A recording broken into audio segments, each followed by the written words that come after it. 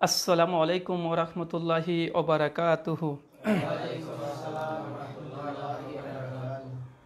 আলহামদুলিল্লাহি রাব্বিল আলামিন ওয়াসসালাতু ওয়াসসালামু আলা রাসূলিহিল আমিন ওয়া আলা আলিহি ওয়া সাহবিহি আজমাইন, আম্মা বাদ। আউযু বিল্লাহিস সামিইল আলিম মিনাশ শাইতানির রাজীম মিন হামজিহি ওয়া নাফখিহি ওয়া নাফসিহি। বিসমিল্লাহির রহমানির রহিম। وقال الله سبحانه وتعالى إن صلاتي ونسكي ومحياي ومماتي لله رب العالمين। সমস্ত প্রশংসা সেই মহান সত্তা আল্লাহ সুবহানাহু ওয়া তাআলার জন্য। শান্তির ধারা বর্ষিত হোক মুহাম্মদ সাল্লাল্লাহু আলাইহি ওয়াসাল্লামের প্রতি। যাই হোক, আজকে 4 আগস্ট 2019, এখন ইন্ডিয়ান সময় 4:41। আমাদের আজকে তাহকিকি মাজলিস মাসালা নাম্বার 14 আমরা আলোচনা করব। আমরা যেহেতু সামনে এখন কুরবানির সময়, আজকে জিলহজ মাসের আরবি সন অনুযায়ী আজকে চলে গেল 2 তারিখ। তো এই জন্যই কিছুদিন পর, মাত্র আর 8 দিন পর কুরবানি আমাদেরকে সকলকে করতে হবে। তার জন্য গুরুত্বপূর্ণ বেশ কিছু মাসাইল, যেগুলো সমাজের মধ্যে বিভিন্ন রকমের ইখতিলাফ এবং মত পার্থক্য আছে। আর যে কোনো ইবাদতের জন্য প্রথম যে সূত্র, সেই সূত্র বিশ্বনবী মুহাম্মদ সাল্লাল্লাহু আলাইহি ওয়াসাল্লাম তিনি দিয়ে গেছেন। সহিহ বুখারী হাদিস নম্বর 2697, সহিহ মুসলিম হাদিস নম্বর 1718, সুনান ইবনে মাজাহ হাদিস নম্বর 14, সুনান আবু দাউদ হাদিস নম্বর 4607 এবং মিশকাত হাদিস নম্বর 140। আল্লাহ রাসূল বলছেন, মান আমেলা আমালান লাইসা আলাইহি আমরুনা ফাহুয়া রাদ্দুন, ওয়া ফি riwayatin মান আহাদাসা ফি আমরিনা হাযা মা লাইসা ফিহি ফারাদ্দুন। কোনো ব্যক্তি এমন কোনো আমল করলো যে আমলের ব্যাপারে বিশ্বনবী বলেননি বা করেননি বা অনুমোদন দেয়নি, সে আমলটা মারদুদ, প্রত্যাখ্যাত, বাতিল।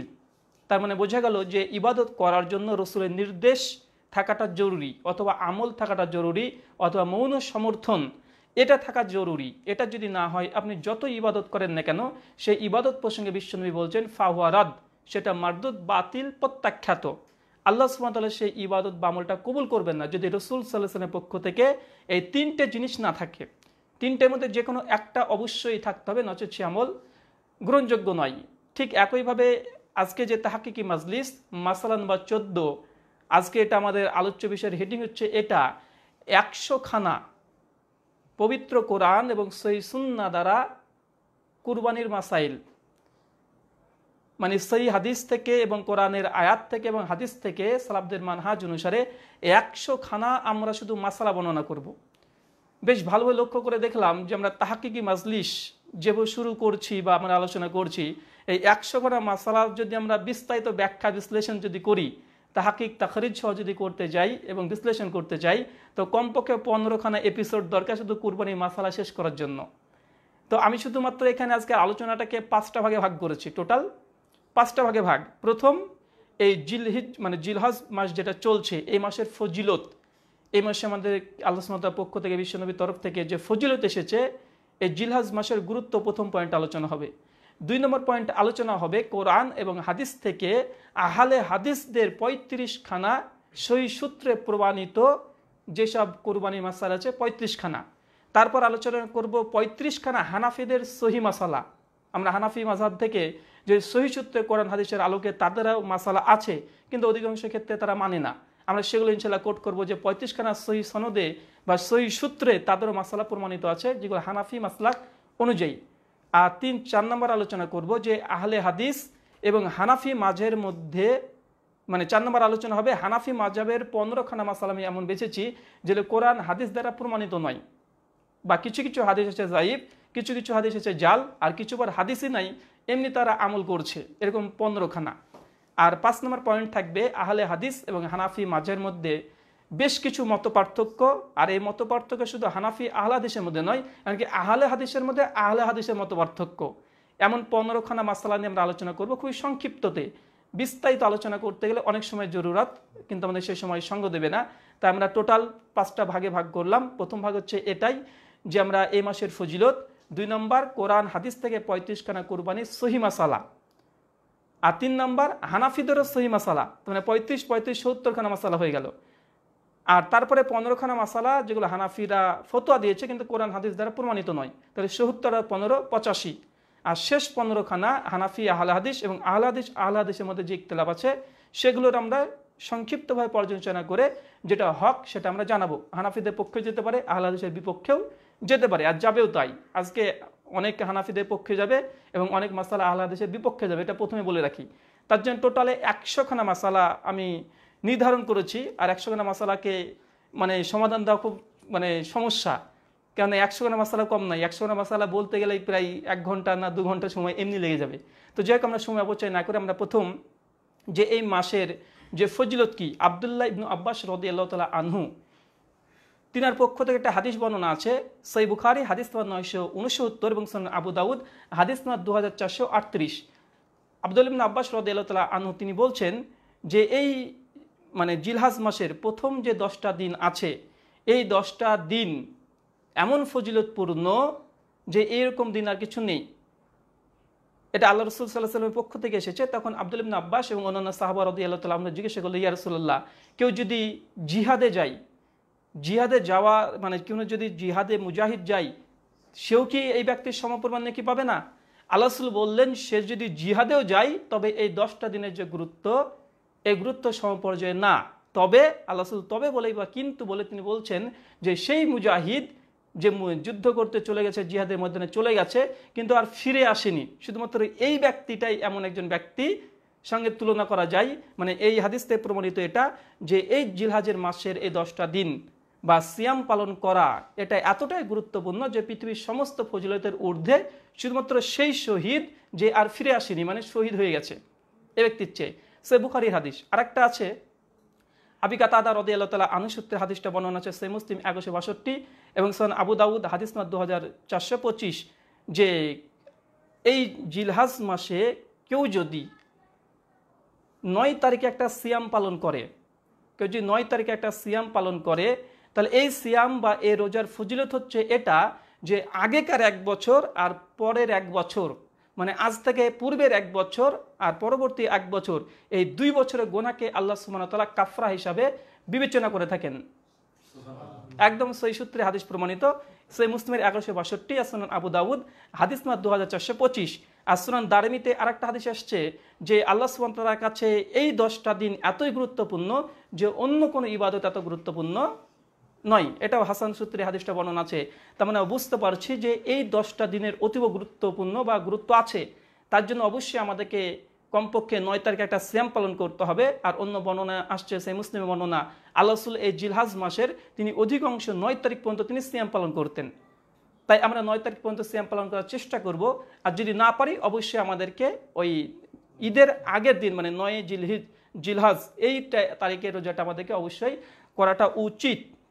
আর 2 নম্বর যে বিষয়, যে যেহেতু জিলহাজের সঙ্গে সম্পর্ক হজ এবং কুরবানি, তাই আমাদের কুরবানির ঈদের সংক্ষিপ্তভাবে জানা উচিত। আমরা অনেকে মনে করি যে কুরবানি মনে হয় আমাদের থেকে শুরু অথবা ইব্রাহিম আলাইহিস সালাম থেকে শুরু, কিন্তু এই ধারণা ভুল।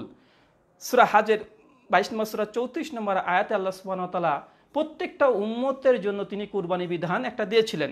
পবিত্র কোরআন থেকে প্রমাণিত যে প্রত্যেকটা উম্মতের জন্য আল্লাহ সুবহানাহু ওয়া তাআলা তিনি কুরবানি বিধান রেখেছিলেন। 2 নম্বরের প্রমাণ সূরা মাইদা খুলবেন আয়াত নম্বর 27 এবং 28। আমরা অনেকেই ঘটনা জানি যে আদম আলাইহিস সালামের 2 সন্তান, একজন হাবিল আর একজনের কাবিল, তা তো কুরবানি করেছিল। এখন যদি বলেন না নবী ইব্রাহিম থেকেই কুরবানির সূচনা হয়েছে, এমনটা ভুল ধারণা। অবশ্যই আদম আলাইহিস সালামের সন্তানরাও তারা কুরবানি করেছিল। আল্লাহ একজনের কুরবানি কবুল করেছেন, একজনের কবুল করেননি। এখান থেকে আরেকটা শিক্ষা নেওয়া যেতে পারে যে আদম আলাইহিস সালামের সন্তান দুজনই কুরবানি করেছিল, একজনের কুরবানি কবুল হয়নি, একজনের হয়েছে। তার মানে বোঝা যাচ্ছে আদম আলাইহিস সালামের সন্তানের কুরবানি যদি কবুল না হয়, আমরা তো আদম সন্তান, আমরা কুরবানি করলেই যে কবুল হবে এর কোনো নিশ্চয়তা নেই। 3 নম্বর, নবী ইব্রাহিম আলাইহিস সালামের সঙ্গে কেন কুরবানিকে নিসবাত করা হয়? কারণ নবী ইব্রাহিমের যতগুলো সুন্নাত তার অধিকাংশ সুন্নাত শরীয়তে মুহাম্মাদিতে কুরবানি এবং হজ প্রসঙ্গে নেওয়া হয়েছে, এই জন্য নবী ইব্রাহিমের সঙ্গে সম্পৃক্ত করা হয়। সূরা সফ খুলবেন আয়াত নম্বর 100 থেকে 109 পর্যন্ত বিস্তারিত বিবরণ পাওয়া যায় যে নবী ইব্রাহিম আলাইহিস সালাম তিনি ইসমাইলকে নিয়ে কুরবানি করেছিলেন। একাধিক আমরা ঘটনা আমরা জানি, এটা নিয়ে অনেক কেচ্চা কাহিনী জাল অনেক বর্ণনা আছে, আমাদের গত জুমাতে আলোচনা হয়েছিল, তাই আমরা আর বিস্তারিত বলছি না। আর এই ইতিহাস সকলেই জানে, নবী ইব্রাহিম এবং ইসমাইল আলাইহিস সালামের কুরবানি কাহিনী, মানে বাপ সন্তানকে কুরবানি দিয়েছিল। এইখানে একটা ইখতিলাফ আছে, অনেকে বলে যে ইসমাইলকে কুরবানি দেওয়া হয়নি, দেওয়া হয়েছিল ইসহাককে। আমরা জানি কাকে দেওয়া হয়েছিল? ইসমাইলকে। কিন্তু প্রাচীন যারা তাফসির কারকগণ, বিশেষ করে ইমাম কুরতুবী মৃত্যুবরণ করে 310 হিজরিতে, সবচেয়ে বড় তার তাফসির তাবারি 310 হিজরিতে লেখকের মৃত্যু। তিনি কিন্তু জোর দাবি করেছেন যে না, ওখানে ইসমাইল ছিল না, মূলত ওটা ছিল ইসাককে কুরবানি করা হয়েছিল। কিন্তু সত্য কথা হচ্ছে এটা, এই বিষয়ে পুরো একটা স্বতন্ত্র আলোচনা দরকার। আর আমি আলোচনা করেছি, ইউটিউবে দেখবেন যে কুরবানি কাকে করা হয়েছে, ইসমাইল না ইসহাক। আমি কোরআন এবং বাইবেলের আলোকে দেখানো হয়েছে যে মূলত ইসমাইল আলাইহিসসালামকে কুরবানি করা হয়েছিল। খ্রিস্টানদের দাবি কিন্তু ইসহাককে কুরবানি করা হয়েছে। এখন পর্যন্ত খ্রিস্টানরা মনে করে নবী আব্রাহাম, মানে ইব্রাহিমকে আব্রাহাম বলে, আর আব্রাহামের সন্তান ইসহাককে তাকে কুরবানি হয়েছিল। তার জন্য অনেক মুফাসসিরগণ এই ইসরায়েলদের কাহিনী থেকে নিয়ে তারা মত পোষণ করতেন না ইসহাককে কুরবানি করা হয়েছে। তার জন্য আমার কোরআন বাইবেলের আলোকে একটা প্রায় 1 ঘন্টা 10 মিনিটের আলোচনা ইন্টারনেটে মজুদ আছে। আর গত বছর সেপ্টেম্বর মাসে বাংলাদেশের তাহারিক পত্রিকা আছে, ওখানে আমি এই বিষয়ে আলোচনা একটা দিয়েছিলাম। আলহামদুলিল্লাহ সেটা প্রকাশ হয়েছিল যে ইসমাইলকে কুরবানি করা হয়েছিল, ইসহাককে নয়। আমি অনেকগুলো দলিল প্রমাণ দিয়েছিলাম, প্রায় 45 খানা দলিল আমি দিয়েছিলাম। তো এটা হচ্ছে সংক্ষিপ্ত ইতিহাস। আর 3 নম্বর যে পয়েন্ট আজকে, যে এবার আমরা এই কটা আলোচনা করার পরে আমরা মূল একটা বিষয় চলে যাব, যে কুরবানি প্রসঙ্গে সহি সূত্রে যে ঘটনাগুলো বর্ণনা আছে। এখানে তাহাকিক বা প্রত্যেকটা হাদিস আমরা পাঠ করা সম্ভব নয়, কেন 100 খানা মাসালা কভার করতে হবে। তার জন্য শুধুমাত্র সহি মাসালা আর রেফারেন্সটা দিয়ে দেবো, যে মাসালাটা কোন হাদিসের আলোকে নেওয়া হয়েছে। এখন যদি আমি হাদিসটা পুরোটা পাঠ করি, তারপর যদি মাসালা বর্ণনা করতে যাই, অনেক সময় জরুরত। তার জন্য শুধু মাসালাগুলো আমি বর্ণনা করে চলে যাব প্রশ্ন উত্তরের মতো করে, যাতে আমরা সহজে মাসালাগুলো জানতে পারি। এখানে সাধারণ মানুষও বুঝতে পারবে এবং যারা আলেম ওলেমা তাদের জন্য দলিলগুলো মজুদ হবে। কেননা একত্রিত 100 খানা মাসালা এর আগে বাংলা ভাষাতে হোক বা হিন্দি ভাষাতে হোক, উর্দু ভাষাতে হোক, একত্রিত কেউ বলেনি। আর যারা বলেছে তারা প্রত্যেকটা কথা রেফারেন্স দেয়নি। তার জন্য আমি এখানে রেফারেন্সগুলো যুক্ত করবো, মাসালা বলার সঙ্গে সঙ্গে রেফারেন্স প্রত্যেকটা দিয়ে দেবো, যেন পরবর্তী সময়তে সেটা চেক করতে পারে। আমাদের আলোচনা যে দলিল মানুষকে জানিয়ে দেওয়া। অনেক মাসালা দিয়ে অনেক বক্তৃতা আমরা দেখেছি, ইন্টারনেটে আছে, ইউটিউবে মজুদ আছে, কিন্তু সেখানে দলিল উপস্থাপন করা হয়নি। আমরা সেইখানে শুধুমাত্র দলিলগুলো উপস্থাপন করে দেব। যারা আগ্রহী পাঠক তারা সত্যতা জানার জন্য সেই হাদিস নাম্বার দিয়ে দেবো, সেই হাদিসগুলো দেখে নিতে পারে। আর হাদিস নাম্বার যতগুলো দেবো সেগুলো সবগুলো আল্লামা নাসিরুদ্দিন আলবানীর তাহাকিকের ক্রমিক অনুসারে যেগুলো অনুবাদ করা হয়েছে সবগুলোতে মিলে যাবে। শেখ শোয়েব আরনাউত রাহিমাহুল্লাহ তারও যেই অনুবাদ আছে, তার মূল যে আরবি নুসখা আছে সেখানে মিলে যাবে। হাফেজ জুবার আলী জাই রাহিমাহুল্লাহ তার নুসখার সঙ্গে মিলে যাবে। বিশেষ করে 6টা কিতাব, বুখারী, মুসলিম, আবু দাউদ, তিরমিজি, ইবনে মাজাহ, নাসাই আর মিশকাত। আর এই 7খানা কিতাব ব্যতীত যেগুলো রেফারেন্স দেবো সবগুলো মাকতাবায়ে শামিলা থেকে আপনারা সার্চ করে দেখে নিতে পারেন, প্রত্যেকটা মিলে যাবে। প্রথম মাসালা 1, যেটা কোরআন এবং হাদিস থেকে সহি সূত্রে প্রমাণিত। কোরআন এবং সহি সূত্রে থেকে সহি মাসালা। প্রথম মাসালা হচ্ছে এটা, মৃত ব্যক্তির নামে কুরবানি করা যাবে কি যাবে না। এই বিষয়ে উত্তর হচ্ছে মৃত ব্যক্তির পক্ষ থেকে কুরবানি করা বৈধ নয়। তবে এখানে ওলেমারা 3টে ভাগে ভাগ করেছে। 1, ধরুন আমি মৃত্যুবরণ এখনো করিনি, তো মৃত্যুবরণ করার আগেই আমার ছেলে মেয়েকে বলেছিলাম যে আমি যদি মারা যাই কুরবানি তুমি দিবে। এমন যদি আমি নসিহত করে যাই যে আমি মরে গেছি, সেক্ষেত্রে আমার সন্তানদেরকে কুরবানি দেওয়াটা ওয়াজিব, দিতে হবে।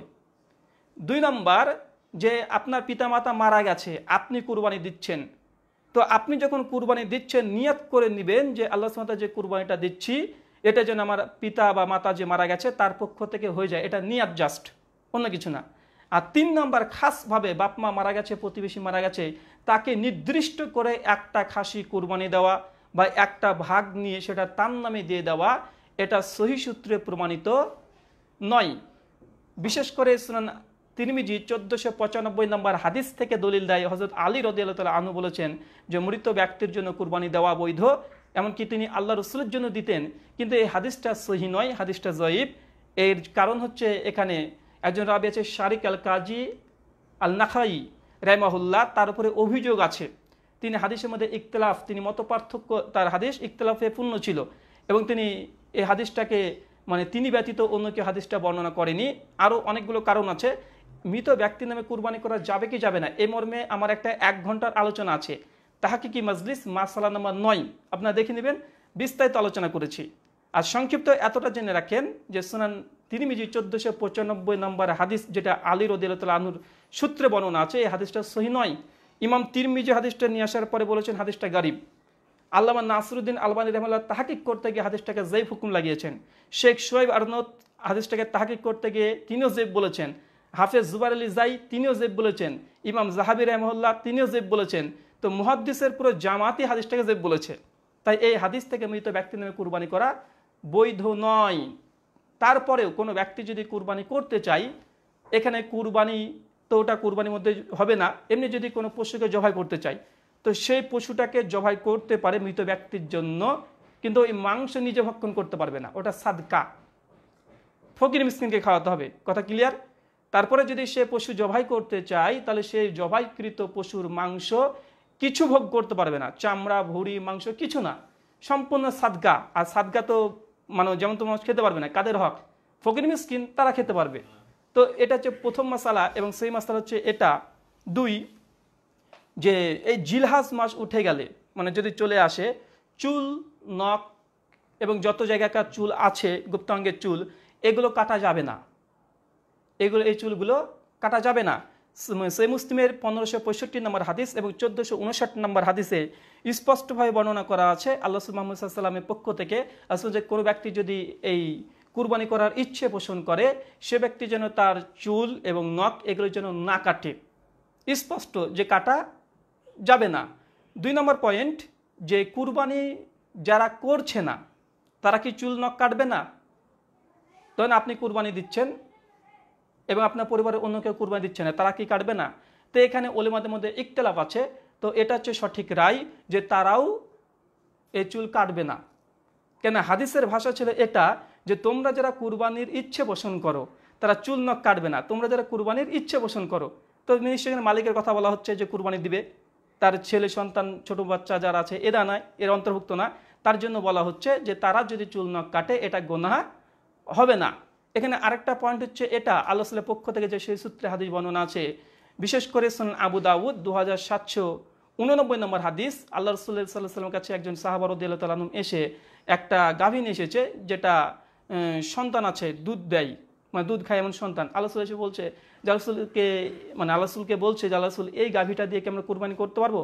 আল্লাহ রাসূল বলছেন না, যে বাচ্চা দুধ পান করে তাকে দিয়ে কুরবানি করা বৈধ নয়। আল্লাহ রাসূল বললেন তারপরে, তবে তুমি তোমার এই চুল এবং নখগুলোকে কাটবে না। কতক্ষণ পর্যন্ত? যতক্ষণ না পর্যন্ত তো এই কুরবানি জবাই করা হচ্ছে, মানে কুরবানির দিনে সালাত আদায় করার পরে কুরবানি জবাই করা হচ্ছে, এই এতদিন পর্যন্ত যদি না কাটে আল্লাহ রাসূল বলছে অবশ্যই তুমি তাহলে এই কুরবানি করলে যত নেকি হতো ঠিক ততগুলো নেকি তোমাকে দেওয়া হবে। আল্লাহু আকবার। মানে বোঝা গেল যারা আমাদের কুরবানির ইচ্ছে পোষণ করি, সামর্থ্য নাই, তারা যদি এই চুল না কাটি, বিভিন্ন চুল যেখানে যেখানে আছে এবং নখ না কাটি, সুনান আবু দাউদ 2789 নম্বর হাদিস হাসান সূত্রে বর্ণনা আছে। আল্লামা নাসরুদ্দিন আলবানী হাদিসটাকে যায়েব বলেছেন, কিন্তু ইমাম জাহাবি রাহিমাহুল্লাহ এবং হাফেজ জুবাইর আলী জাই এবং শেখ শুআইব আরনাউত তারা প্রত্যেকে হাদিসটাকে সহিহ বলেছে। আমি এই হাদিসটা নিয়ে সংক্ষিপ্ত ছোট্টভাবে আলোচনা শেষের দিকে করব। তো এতটা জেনে রাখেন এই আমলটা করতে হবে। আমরা চাই চুল কাটি, মানে কুরবানি দিই বা না দিই, আমরা এই নেকিটা পেয়ে যাবে। মাসালা নাম্বার 3, ধরেন আপনি একটা ছাগল কুরবানি করেছেন, একটা ছাগল আপনি কুরবানি করেছেন, এখন কি আপনার পরিবারে আছে 5 জন ছেলে আছে, আপনার স্ত্রী আছে, টোটাল 6 জন, আর আপনাকে দিয়ে 7 জন। এখন এই কুরবানি কি শুধুমাত্র আপনি দিচ্ছেন বলে আপনার নামে হবে? কেন সমাজে প্রচলিত আছে এটাই যে এবছর এই কুরবানিটা রেখেছি আমার ছেলের নামে, বড় ছেলের নামে, এটা রেখেছি বড় মেয়ের নামে, এটা রেখেছি আমার স্বামীর নামে। মানে এক বছরে একটা পশু কুরবানি দিয়ে দেয় আর বলে যে এটা এর নামে, এটা ওর নামে। তো এই মাসালা সঠিক নয়, বরং সঠিক মাসালা হচ্ছে এটা যে আপনি মালিক, আপনি যদি কুরবানি করেন আপনার পরিবারের যতজন আছে, 7 জন হোক 8 জন হোক যতজন হোক, স্পষ্টভাবে সকল এর মধ্যে অন্তর্ভুক্ত। মানে একটা পশু একটা পরিবারের জন্য যথেষ্ট। আলহামদুলিল্লাহ, ইসলাম তো কঠিন না। একটা পশু যদি দেন তবে অবশ্যই আপনার গোটা পরিবার এতে শামিল হয়ে যাবে। সুনান তিরমিজি 1505 নম্বর হাদিস। আর ইমাম তিরমিজি হাদিসটা নিয়ে আসার পরে ইমাম আহমেদ এবং ইমাম ইসাহাক রাহিমাহুল্লাহ এবং অনেক মুহাদ্দিসের কথা নকল করেছেন যে এই মতটা যে সহি, এটাই গ্রহণযোগ্য মত যে একটা পশু একটা পরিবারের জন্য যথেষ্ট। এই বিষয়ে আমরা আরো আলোচনা করব, আরো আমরা সামনে এগিয়ে যাই। মাসালা নাম্বার 4, কুরবানি পশু আপনি কিনেছেন, ধরেন আজকে কুরবানি একটা পশু কিনেছেন, কেনার পরে যখন কিনেছেন তখন দেখছেন না ভালোই কুরবানি, কোনো সমস্যা নেই। কুরবানি কিনে আনার পরে পরবর্তী সময় কুরবানি 2 দিন 3 দিন 4 দিন 5 দিন পরে আগে দেখছেন যে কুরবানিটা একটু অসুস্থ হয়ে গেছে, বা শিংয়ের কিছু অংশ ভেঙে গেছে বা একটা বিপদ হয়েছে পশুটার, এখন এই কুরবানিটা করা যাবে কি যাবে না? জি, কুরবানি কেনার সময় যদি ভালো কুরবানি কিনে নিয়ে আসেন আর কুরবানির জবাহ করার পূর্বে যদি কোনো ক্ষতিগ্রস্ত হয় অল্প স্বল্প, তাহলে এই কুরবানিটা করা বৈধ। এই ব্যাপারে স্পষ্ট বিশেষ করে ইমাম বাইহাকি সুনানুল কুবরা লিল বাইহাকিতে 9ম খণ্ডে 289 পৃষ্ঠা আর মুসান্নাফ আব্দুর রাজ্জাকে সহিহ সনদে হাদিস বর্ণনা আছে যেটা করা বৈধ, এবং ইমাম জুহরি রাহিমাহুল্লাহর কল বর্ণনা করা আছে। মাসআলা নম্বর 5, আমাদের সমাজে একটা প্রচলিত ভুল আছে যে জিলহাজ মাস যদি চলে আসে, মানে এই যে জিলহাজ মাস চলছে এখন, এই সময়তে কোনো পশু জবাই করা যাবে না, কোনো গরু জবাই করা যাবে না, কোনো মুরগি জবাই করা যাবে না, খাওয়া যাবে না, এরকম আমাদের রীতি সমাজে প্রচলিত আছে। তবে জেনে রাখবেন এটা সহি নয়। জিলহাজ মাস যদি উঠে যায়, চাঁদ উঠে যায়, তারপর আপনি যে কোনো পশু, হালাল পশু আপনি খেতে পারেন। মাসালা নম্বর 6, যে কুরবানির পশুর বয়স কত বছর হবে? কুরবানির পশু যেটা সহিহ মুসলিমের বর্ণনা হাদিস নম্বর 1963, আল্লাহ রাসূল মুহাম্মদ সাল্লাল্লাহু আলাইহি ওয়াসাল্লাম বলেছেন, এবং মিশকাত 1455 নম্বর হাদিস, আল্লাহ রাসূল মুহাম্মদ সাল্লাল্লাহু আলাইহি ওয়াসাল্লাম বলেছে, তোমরা মুসান্নি ব্যতীত কুরবানি করো না। তবে যদি কোনো মানে মুসান্নি কুরবানি যদি না পাওয়া যায়, কোনো পশু যদি মুসান্নি না হয়, তাহলে তাকে দিয়ে কুরবানি করা যাবে না। তবে আল্লাহ রাসূল বলছে যদি তেমনটা যদি না পাও, তবে একটা জুজা, এটা দিয়ে তুমি কুরবানি করতে পারো। মুসান্নি বলতে গেলে যে কুরবানি বা যে পশুর এই দাঁত, দুধের দাঁত ভেঙে আবার নতুন দাঁত না গজায়, এটাকে বলে মুসান্নি। আর জুজা এটা হচ্ছে ভেড়ার ক্ষেত্রে 8 মাসও হয়, অনেকে মত দিয়েছে 6 মাস, 7 মাস, 8 মাস, তো কমপক্ষে ধরেন 8 মাস বয়সের হৃষ্টপুষ্ট যদি পশু হয় তবে করতে পারবেন। এখানে আবার বলে দিই যে কুরবানির জন্য শর্ত হচ্ছে এটা দাঁত লাগবে, চাই ছাগল হোক, চাই গরু হোক, চাই উট হোক, চাই দুম্বা হোক, এটা লাগবে দাঁতওয়ালা গরু বা দাঁতওয়ালা ছাগল। এবার আপনি চেষ্টা করেছেন, পাননি, কোনো জায়গায় নাই, অনেক চেষ্টা করেছেন, দুদিন একদিন চেষ্টা করলে হবে না, আল্লাহ জানে যে আপনি চেষ্টা করেছেন কি করেননি। তো কুরবানির জন্য শর্ত হচ্ছে দাঁত ভাঙা, মানে দাঁতটা ভেঙে আবার নতুন দাঁত গজিয়েছে, এটাই শর্ত। এটা ব্যতীত কুরবানি প্রথম হবে না। এখন আপনি পাচ্ছেন না, নাই, এখন কি করবেন? সেই সময়তে দেখা যাচ্ছে গরুর 2 বছর অতিক্রম হয়েছে, উটের 5 বছর অতিক্রম হয়েছে, একটা দুম্বা 6 মাস অতিক্রম হয়েছে, একটা ছাগলের 1 বছর অতিক্রম হয়েছে, তারপরেও দাঁত বের হয়নি, কিন্তু পশুটা হৃষ্টপুষ্ট, মানে তার শারীরিক গঠন খুব সুন্দর, অনেক গোস্ত আছে, এই পশুটাকে তখন জবাই করতে পারেন, তার আগে নয়। তো মনে রাখবেন দাঁতওয়ালাটাই শর্ত, এটা না পাওয়া গেলে ব্যতিক্রম, এটা ব্যতিক্রম ধর্মী। মাসালা নম্বর 7, একটা কুরবানি কিনে নিয়ে এসেছিলেন, পশু কিনে নিয়ে এসেছেন, তো পশু জবাই করার পরে দেখছেন যে পশুর মধ্যে বাচ্চা আছে, এই বাচ্চাটার বিধান কি?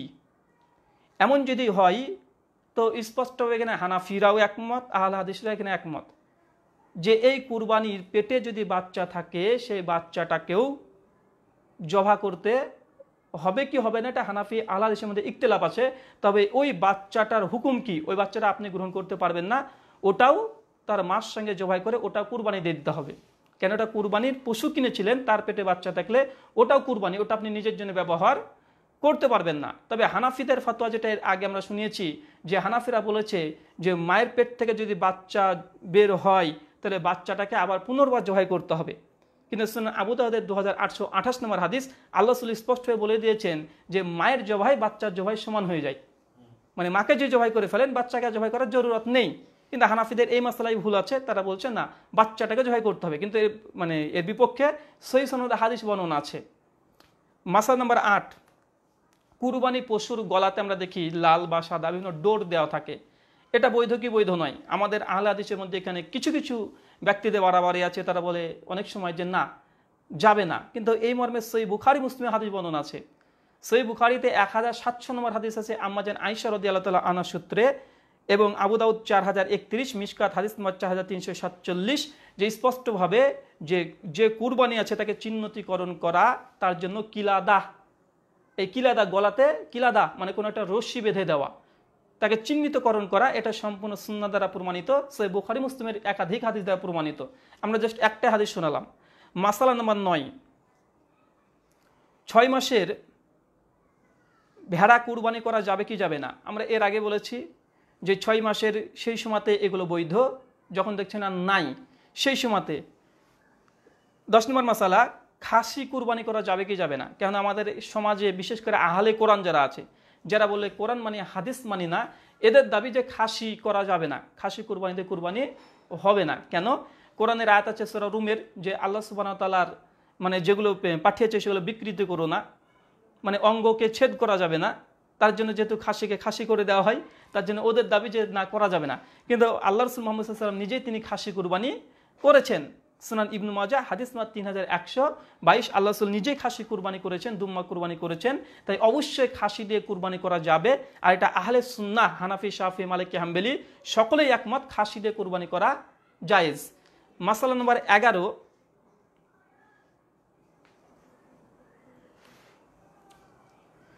এখানে 11 নম্বর, যে অনেক সময় তো আপনার সামর্থ্য আছে কিন্তু আপনি যদি কুরবানি না করেন তাহলে কি গুনাহ কাবিরা হবে? সামর্থ্য আছে কিন্তু আপনি করেননি, এখন কি গুনাহ কাবিরা হবে? তো মনে রাখবেন, সামর্থ্য থাকার পরে যদি কেউ কুরবানি না করে গুনাহ কাবিরা হবে না, তবে এটা করা উচিত নয়। কেন? আবু বকর রাদিয়াল্লাহু তাআলা আনহু এবং ওমর বিন খাত্তাব রাদিয়াল্লাহু তাআলা আনহু, দুজন সাহাবী, তারা সামর্থ্য থাকার পরেও তারা কুরবানি কয়েক বছর করেছিলেন না। যে সুনান কুবরা লিল বাইহাকি হাদিস নাম্বার 19506 সহিহ সনদে হাদিসটা বর্ণনা আছে। আল্লামা নাসিরুদ্দিন আলবানী এবং হাফেজ জুবাইর আলী জাই রাহিমাহুল্লাহ দুজন মুহাদ্দিস হাদিসটাকে হাসান সহিহ বলেছে। তাই সামর্থ্য থাকার পরে যদি কুরবানি না করে গুনাহ কাবিরা হবে না। তবে ফুকাহাদের মত যে সামর্থ্য থাকার পরে কুরবানি তাকে করতে হবে, যে না করে তবে গুনাহ হবে, তবে কাবিরা গুনার অন্তর্ভুক্ত না, গুনাহ হবে। কেন? আল্লাহ রাসূল একটা হাদিস স্পষ্ট আছে সুনান ইবনু মাজাতে, যাদের সামর্থ্য আছে কিন্তু কুরবানি করলো না, সেই জন্য আমার মুসাল্লাই না আসে। যদি হাদিসটার মধ্যে কিছুটা দুর্বলতা আছে, তবে হাদিসের মান হাসান, হাদিসটা হাসান মানে সহি। তো এই কারণে অনেকে গুনাহ কাবিরার ফতোয়া দেওয়া বা সেই ইসলাম থেকে খারেজ হয়ে যাওয়া, এমনটা করা যাবে না। মাসালা নম্বর 12, মহিলারা কুরবানি পশু জবাই করতে পারবে কি পারবে না। আমাদের সমাজে আছে মহিলাদেরকে পশু জবাই করতে দেয় না, এমনকি ধরতেও দেয় না। কিন্তু আল্লাহ রাসূল মুহাম্মদ সাল্লাল্লাহু আলাইহি ওয়াসাল্লামের জামানাতে অনেক মহিলারা তারা পাথরকে ভালো করে ঘষে ঘষে তারা কুরবানি করেছেন, যেটা সহিহ বুখারী হাদিস নম্বর 2304 এবং মিশকাত হাদিস নম্বর 4072 স্পষ্ট বর্ণনা আছে। মাসালা নম্বর 13, একই কুরবানি, গরু ধরের কুরবানি আছে। এখন আপনি একটা ভাগা নিয়েছেন আকিকার জন্য, একটা ভাগা নিয়েছেন কুরবানির জন্য। তো একটা পশুর মধ্যে কুরবানি এবং আকিকা দেওয়া বৈধ কি? জি বৈধ নয়। কেন? এই মর্মে কোনোই কিছু প্রমাণিত নাই, না রাসূলের হাদিস থেকে, না সাহাবীদের আসার থেকে, না তাবেঈনদের কোনো আমল থেকে এটা প্রমাণিত নয়। কিন্তু হানাফিরা করে থাকে এবং ফতোয়া তাদের এটা সঠিক ফতোয়া নয়। মাসালা নম্বর 14, আমাদের সমাজে প্রচলিত আছে যে কিয়ামতের মাঠে কুরবানির যতগুলো আমরা কুরবানি যে দিচ্ছি তার পশম লোম যতগুলো আছে ততগুলোই নেকি হবে, এরকম আমাদের সমাজে বর্ণনা আছে। তবে এই কথা সহি নয়।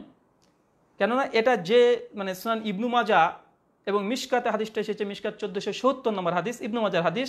কিন্তু এই হাদিসটা আল্লামা নাসিরুদ্দিন আলবানী, হাফেজ জুবাইর আলী জাই, শেখ শুআইব আর নাউদ এবং সালাফদের মধ্যে অনেক বিদ্বানগণ হাদিসটাকে জয়ীফ ঘোষণা করেছে, তাই এই হাদিসটা সহি নয়। আরেকটা আছে, মানে কুরবানি, এক কথা মনে রাখবেন, কুরবানি প্রসঙ্গে যতগুলো ফজিলত বর্ণনা করা হয়েছে একটা হাদিসে সহি নয়। কুরবানি ফজিলত প্রসঙ্গে যে পশুর যত লোম তত নেকি পাওয়া যাবে, বা কিয়ামতের মাঠে ওই পশুর মানে শরীর মানে তার মাংসর টুকরা এগুলো নিয়ে উঠবে, পরপর ইবনু মাজাতে যে কয়েকটা হাদিস এসেছে একটা হাদিসও সহি নয়। মাসালা নম্বর 16, জিলহাজ মাসের চাঁদ দেখা গেলে আমরা কবে থেকে তাকবীর পাঠ করব? কবে থেকে? তো সহিহ বুখারীতে যেটা আছে, সহিহ বুখারী, ইমাম বুখারী একটা অনুচ্ছেদ রচনা করেছেন হাদিস নাম্বার 969 অধীনে, যে জিলহাজ মাসের যখন চাঁদ দেখতে পেলাম, আমরা কালকে দেখেছি, ওই তখন থেকে শুরু করে আইমে তাশরিক মানে ঈদের 3 দিন পর্যন্ত তাকবীর দিতে হবে। তবে সহিহ সনদে অনেকগুলো হাদিস বর্ণনা আছে। সুনান কুবরা লিল বাইহাকি হাদিস নম্বর 6349, যে ঈদের যেই দিন ঈদের দিন সেই দিন ফজর থেকে শুরু করে ওই 3 দিন পর্যন্ত, ঈদের 3 দিন পর্যন্ত, এটা সহিহ সূত্রে প্রমাণিত। তবে বিভিন্ন সাহাবীদের আমল এটা প্রমাণিত, আর ইমাম বুখারী রাহিমাহুল্লাহ এটাকে প্রাধান্য দিয়েছেন যে জিলহাজ মাসের চাঁদ দেখা গেলে তখন থেকে আমাদেরকে এই তাকবীর ধ্বনিটা পাঠ করতে হবে। তাকবীর ধ্বনিটা কি? প্রশ্ন নম্বর 17, যে তাকবীর ধ্বনিটা কি, আমরা কি বলে তাকবীর দেব? বিভিন্ন সনদে বিভিন্ন হাদিস বর্ণনা আছে, কমপক্ষে 3টে সহিহ সনদে তাকবীর প্রমাণিত আছে। তবে আমরা সমাজে যেটা প্রচলিত আছে এবং আমরা জানি আমরা সেটাই পাঠ করব ইনশাআল্লাহ। আর যারা অতিরিক্ত জানেন তারা পাঠ করবেন। তাকবীর ধ্বনিটা হচ্ছে আল্লাহু আকবার, আল্লাহু আকবার, লা ইলাহা ইল্লাল্লাহ, আল্লাহু আকবার, আল্লাহু আকবার, ওয়া লিল্লাহিল হামদ। এটা আমরা পড়ে থাকি, এটাই পড়বেন। এটা মুসান্নাফ ইবনে আবি শাইবা, হাদিস নাম্বার 5697, দ্বিতীয় খণ্ডের 73 পৃষ্ঠা। আল্লামা নাসরুদ্দিন আলবানী এবং হাফেজ জুবার আলী জাই, শেখ শোয়েব আরনাউত রাহিমাহুল্লাহ, তারা হাদিসটাকে হাসান বলেছে। তাই এই দোয়াটা আমরা অবশ্যই পাঠ করব, তাকবীর দেব। কখন থেকে? মানে কাল থেকে শুরু হয়ে গেছে। এখন কেউ যদি চায় না ঈদের দিন বা জিলহজ মাসের 9 তারিখের পরে, এটাও প্রমাণিত। তবে আমরা আগে থেকে তাকবীর তো পাঠ করা এমনি নেকির কাজ, আর যেহেতু হাদিস আছে আমরা আমল করব, কেন আল্লাহ তাকবীর আছে এখানে। মাসলা নম্বর 18, কুরবানির পশু ঈদগাহাতে জবাই করা যাবে কি যাবে না, বা বাড়িতে জবাই করা যাবে কি যাবে না? জি, কুরবানির পশু যদি চান ঈদগাহাতেও জবাই করতে পারেন, যদি চান বাড়িতেও জবাই করতে পারেন। কুরবানি পশু ঈদগাহতে জবাই করা বৈধ এবং বাড়িতে জবাই করা বৈধ। হাদিস সহিহ বুখারী 5552 এবং মিশকাত হাদিস নম্বর 1457 এবং সহিহ মুসলিম হাদিস নম্বর 1960 এবং হাদিস নম্বর 472। বাড়িতেও আপনি জবাই করতে পারবেন, ঈদগাহতে যদি নিয়ে যান এটাও বৈধ। মাসলা নম্বর 18, যে কুরবানি গোস্ত কয় ভাগে ভাগ করবেন? কুরবানি মাংস, বিশেষ করে আমাদের সমাজে অনেকে কথা বলে থাকে আল হাদিসের মধ্যে যে কুরবানি 3টে ভাগ করা দরকার নেই। তবে আব্দুল ইবনে আব্বাস এবং আব্দুল্লাহ ইবনু মাসউদ রাদিয়াল্লাহু তাআলা আনহু থেকে মুসান্নাফ ইবনে আবি শাইবাতে সহিহ সনদে বর্ণনা আছে যে তারা কিন্তু 3টে ভাগে ভাগ করতেন, 3টে ভাগে ভাগ করতেন। তাই 3টে ভাগে ভাগ করা এটা সম্পূর্ণ বৈধ। আর সূরা হাজের 36 নম্বর আয়াত থেকে অনেক মুফাসসিরগণ, অনেক মুহাদ্দিসগণ তারা দলিল নিয়েছেন যে না, অবশ্যই কুরবানি মাংস 3টে ভাগে ভাগ করা এটা সম্পূর্ণরূপে বৈধ, এখানে কোনো অবৈধতার কোনো কাজ নেই। প্রশ্ন নম্বর 20, কুরবানির টাকা বন্টন করা যাবে কি যাবে না? এবং কুরবানির টাকা মানে কুরবানি পশুর যে চামড়া আছে, চামড়াটা টাকা কি করবেন? চামড়া বিক্রয় করতে পারবেন কি পারবেন না? এ বিষয়ে অনেক ইখতিলাফ আছে, এ বিষয়ে স্বতন্ত্র একটা বক্তৃতার জরুরত।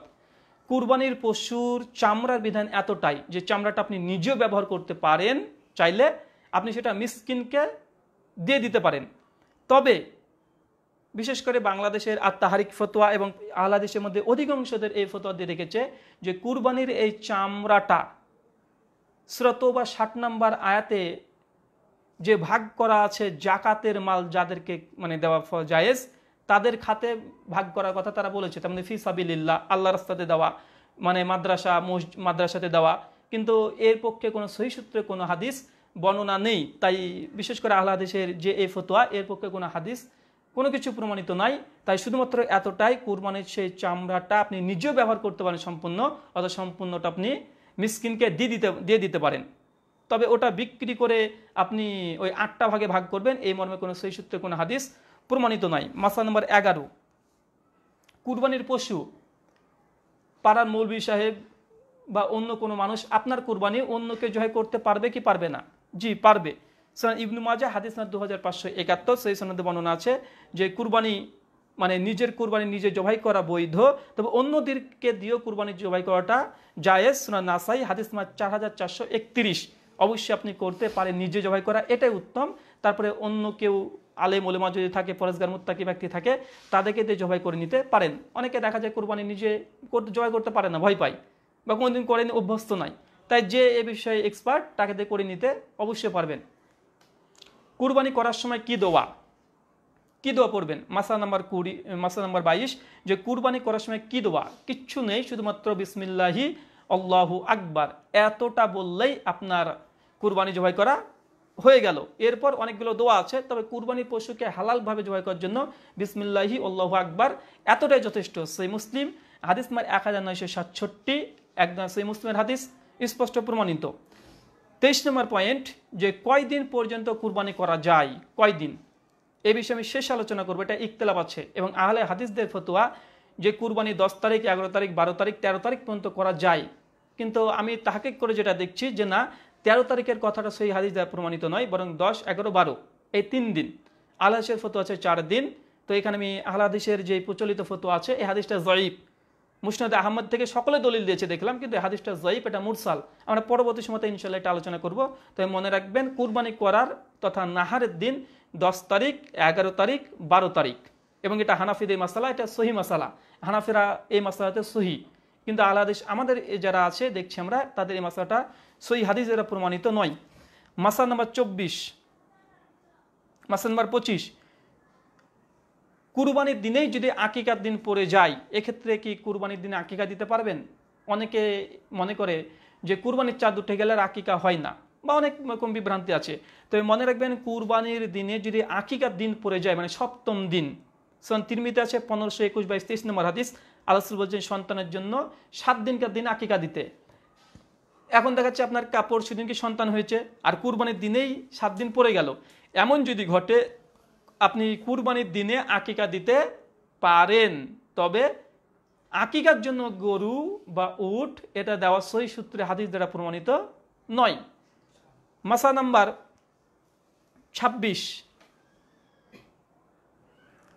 কুরবানির দিনে দুপুর পর্যন্ত না কিছু খেয়ে থাকা। আমাদের সমাজে দেখবেন অনেক মানুষ আছে যে কুরবানির দিন অনেক মানুষ আছে যতক্ষণ কুরবানি জবাই না করে ততক্ষণ খায় না। অনেকে বলে যে কুরবানির দিনে রোজা থাকতে হয়, এটা রোজা না। রোজার জন্য শর্ত কি? ওই ফজরের সময়তে খাবে, মানে সূর্য ওঠার আগে খাওয়া শেষ করবে, আর সূর্য যখন অস্ত যাবে তখন ভাঙবে।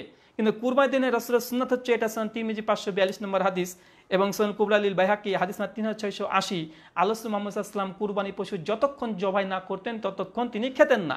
আর সুনান কুবরা লিল বাইহাকিতে 3680 নম্বর হাদিস, যে আল্লাহ রাসূল কুরবানি জবাই করার পরে, রান্না করার পরে ওই কুরবানির মাংস দিয়ে তিনি প্রথম যে উপোস ছিলেন এতক্ষণ, তিনি এই মাংসের টুকরা দিয়ে প্রথমে তিনি এই উপোসটাকে ভাঙতেন। এটা রোজা নয়। আর কুরবানির একটা সুন্নাত হচ্ছে এটা, যে কুরবানির ঈদের দিন আপনি না খেয়ে ঈদগাহতে আসবেন, নামাজ পড়বেন, পশুটাকে জবাই করা হবে, তারপর আপনি কিছু খেতে পারেন। আর যদি পারেন তাহলে আপনি কুরবানির মাংসের টুকরা দিয়েই আপনি সেটাকেই করতে পারেন, এটা আপনার ইচ্ছে।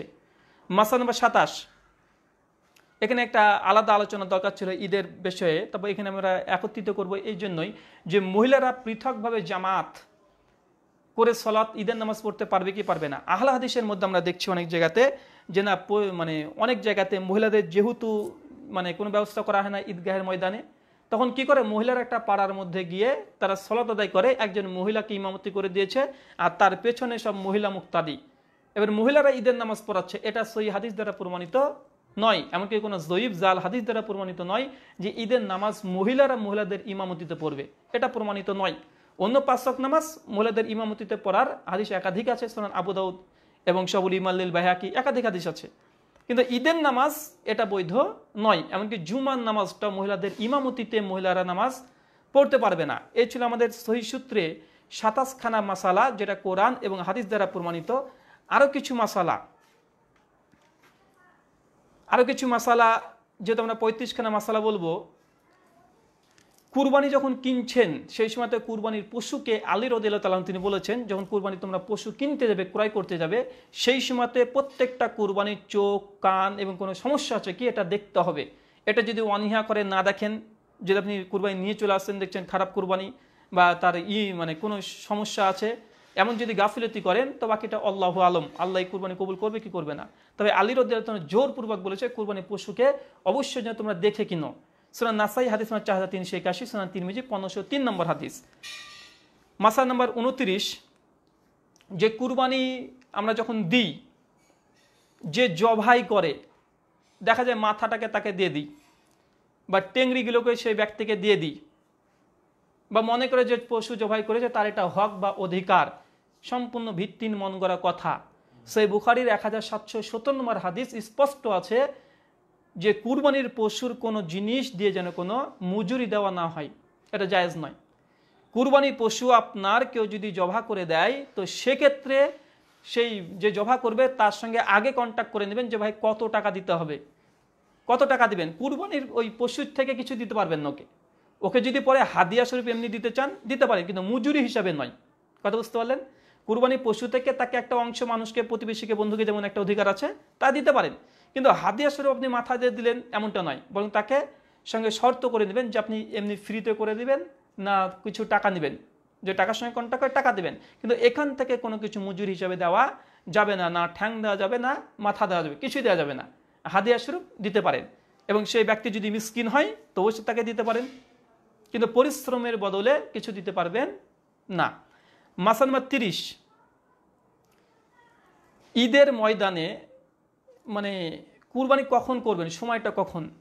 কেউ দেখা যাচ্ছে ঈদের নামাজ না পড়েই, এখন ঈদের নামাজ পড়েইনি, কিন্তু আগে মানুষ ঈদের নামাজ পড়তে গেছে, ও পশু জবাই করে মানে মাংস বন্টন করে দিয়েছে। এটা স্পষ্ট সহিহ বুখারীর 5545 নম্বর হাদিস। আল্লাহ রাসূল বলেছেন, যারা ঈদের নামাজের পূর্বে কুরবানি করে এই কুরবানিটা বৈধ নয়। সহিহ বুখারীর স্পষ্ট হাদিস।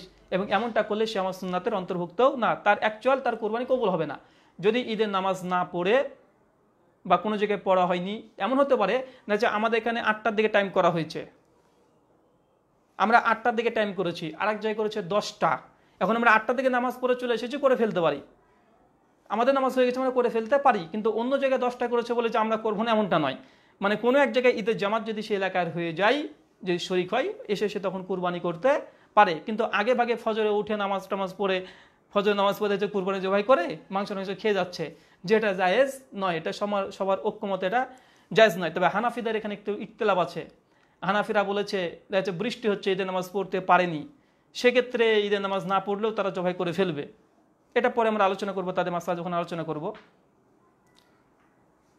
মাসলা নাম্বার 32, গরু দিয়ে কুরবানি করা যাবে কি যাবে না? গরু দিয়ে কুরবানি করা যাবে কি যাবে না, অনেকে এখানে দ্বিমত করেন। এবং এখানে বিশেষ করে অনেক নাস্তিক এবং অনেক হিন্দু আছে, তারা বলে যে মুহাম্মদ সাল্লাল্লাহু আলাইহি ওয়াসাল্লাম কোনোদিন গরু মাংস খায়নি, গরু দিয়ে কোনো কুরবানি দেয়নি, প্রমাণিত নয়। সহিহ বুখারী 5559 নম্বর হাদিস, আল্লাহ রাসূল মুহাম্মদ সাল্লাল্লাহু আলাইহি ওয়াসাল্লাম নিজের স্ত্রীদের জন্য গরু কুরবানি করেছেন। তাই গরু কুরবানি দেওয়া সম্পূর্ণ শরীয়ত মানে সিদ্ধ, এটা অবশ্যই জায়েজ।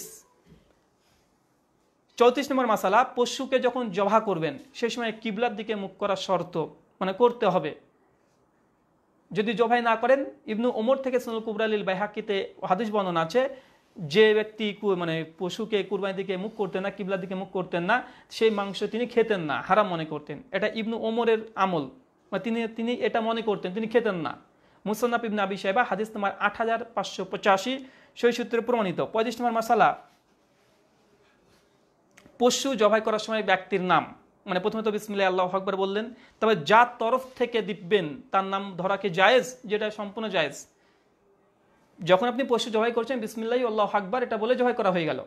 এখন কার তরফ থেকে, কার পরিবারের পক্ষ থেকে, আপনি নিজে জবাই করছেন না, অন্য কেউ করছে, সেই সময় অন্য ব্যক্তি আপনার নাম ধরে নেওয়াটা এটা সম্পূর্ণ বৈধ। এর প্রতি ধরে রাখেন যে ইজমা, ঐক্যমত আছে, এখানে কেউ দ্বিধাদ্বন্দ্ব বা কোনো সন্দেহ সংশয় নাই। কিন্তু একটা কথা মনে রাখবেন যে আমার নামে আর আমার পক্ষ থেকে এর মধ্যে কিন্তু পার্থক্য আছে। কুরবানি আমের নামে না, কুরবানি হচ্ছে আল্লাহর নামে। বিসমি মানে কি? আল্লাহর নামে। তো কুরবানি হয় আল্লাহর নামে। কার পক্ষ থেকে? আল্লাহ আমার পক্ষ থেকে এবং আমার পরিবারের পক্ষ থেকে। বিসমিল্লাহ আল্লাহুম্মা তাকাব্বাল মিন্নি ও আহলে বাইতি, যে আল্লাহ তোমার নামে শুরু করছি, তুমি সর্বশ্রেষ্ঠ। এই কুরবানিটা আমার পক্ষ থেকে ও আহলে বাইতি এবং আমার পরিবারের পক্ষ থেকে। তো এটা নিজের নাম ধরে দেওয়া বা অন্যকে জবাই করলে যার নামে জবাই করা হচ্ছে তার নাম ধরাটা সম্পূর্ণ বৈধ। এটা নিয়ে কোনো ইখতিলাফ নেই। আমরা প্রথম পর্ব শেষ করে দ্বিতীয় পর্ব শেষ করলাম যে কোরআন এবং হাদিস থেকে 35টা যে মাসালাগুলো সহি, সেগুলো স্পষ্ট প্রমাণ। আরেকটা মাসালা ফ্রি দেব, কেননা এই প্রসঙ্গে একটা আলোচনা স্বতন্ত্রই করব যে মহিষ দিয়ে কুরবানি করা যাবে কি যাবে না, মহিষ দিয়ে। তো আহলে হাদিসের মধ্যে এখানে ইখতিলাফ আছে, তবে হানাফিদের মতে সম্পূর্ণ জায়েজ, কোনো ইখতিলাফ নেই। আর আমরা তাহকিক করে ভালোভাবে যেগুলো দেখছি যে মহিষ দিয়ে কুরবানি করা এটা সম্পূর্ণ বৈধ, এটা অবৈধর কোনো কিছু নাই। এই বিষয়ে আমরা শেষে বিশেষ করে ইমাম কুদামা রাহিমাহুল্লাহ তিনি তো বলেছেন যে এই বিষয়ে কোনো ইখতিলাফই নেই, যে মহিষ গরু মানে গরুর যে সব চরিত্র আর মহিষ দুটো সমপর্যায়ের। ইমাম হাজম রাহিমাহুল্লাহ তিনিও বলেছেন। তো আমরা এগুলো যেহেতু স্বতন্ত্র একটা আলোচনা করব, মানে এই বিষয়ে দলিল প্রমাণ, তখন আমরা বলবো। তো এটা সাধারণ মানুষের জন্য না, মহিষ দিয়ে যদি কেউ কুরবানি করতে চায় এটা সম্পূর্ণ বৈধ। তবে শর্ত একটা মনে রাখবেন, যেহেতু ছাগল যদি না পান, দুম্বা যদি না পান, গরু যদি না পান, উট যদি না পান, তারপরে মহিষটা দিয়ে কুরবানি করবেন। কেন মহিষ কুরবানি করার পক্ষে কোরআন হাদিস থেকে কোনো দলিল নাই। কিন্তু এটা যুক্তির আলোকে এবং কোরআন হাদিসের বিভিন্ন নুসুস থেকে দলিলকে গ্রহণ করা হয়েছে, তার জন্য ওই মহিষ কুরবানিটাকে বৈধ। এবং হাসান বাসরি রাহিমাহুল্লাহ একটা কল আছে মহিষের ব্যাপারে, তার জন্য এটা বৈধতার ফতোয়া, এটার দ্বারা সুন্নাত নয়, বরং ওই পশুগুলো দ্বারাই কটা সর্বোত্তম। যদি না পান, যেন উত্তরপ্রদেশে গরু জবাই করা নিষিদ্ধ, ভারতবর্ষে 17টা রাজ্য আছে যেখানে গরু নিষিদ্ধ, দেশে সেখানে ছাগল নাই, আর উট তো তার রাজস্থান থেকে নিয়ে আসতে পারছে না, সেই সব জায়গার জন্য গরু কুরবানিটা মোষ কুরবানিটা এটা বৈধ। তো যাই হোক, আমাদের এই টোটাল 35টা মাসালা আর একটা মাসালা ফ্রি, 36টা মাসালা আমরা আলোচনা করলাম, যেগুলো কোরআন এবং হাদিস থেকে সহি সূত্রে প্রমাণিত। এই মাসালাগুলো ইনশাল্লাহ আমাদের জন্য কুরবানি করাটা সহজ হয়ে যাবে। এবার আলোচনা যে হানাফি ভাইরা তাদের যে মাসালা, সেই মাসালাগুলো শুনে নিই, এবং যেগুলো কোরআন হাদিস দ্বারা প্রমাণিত সেই মাসালা আমরা আরও 35খানা আলোচনা করব। কটা? 35খানা। আমরা আহলে হাদিসের 35খানা মাসালা আলোচনা করলাম, এবার সেম 35খানা হানাফিদেরও করব, যে তাদের মাসালা হক যেগুলো আছে।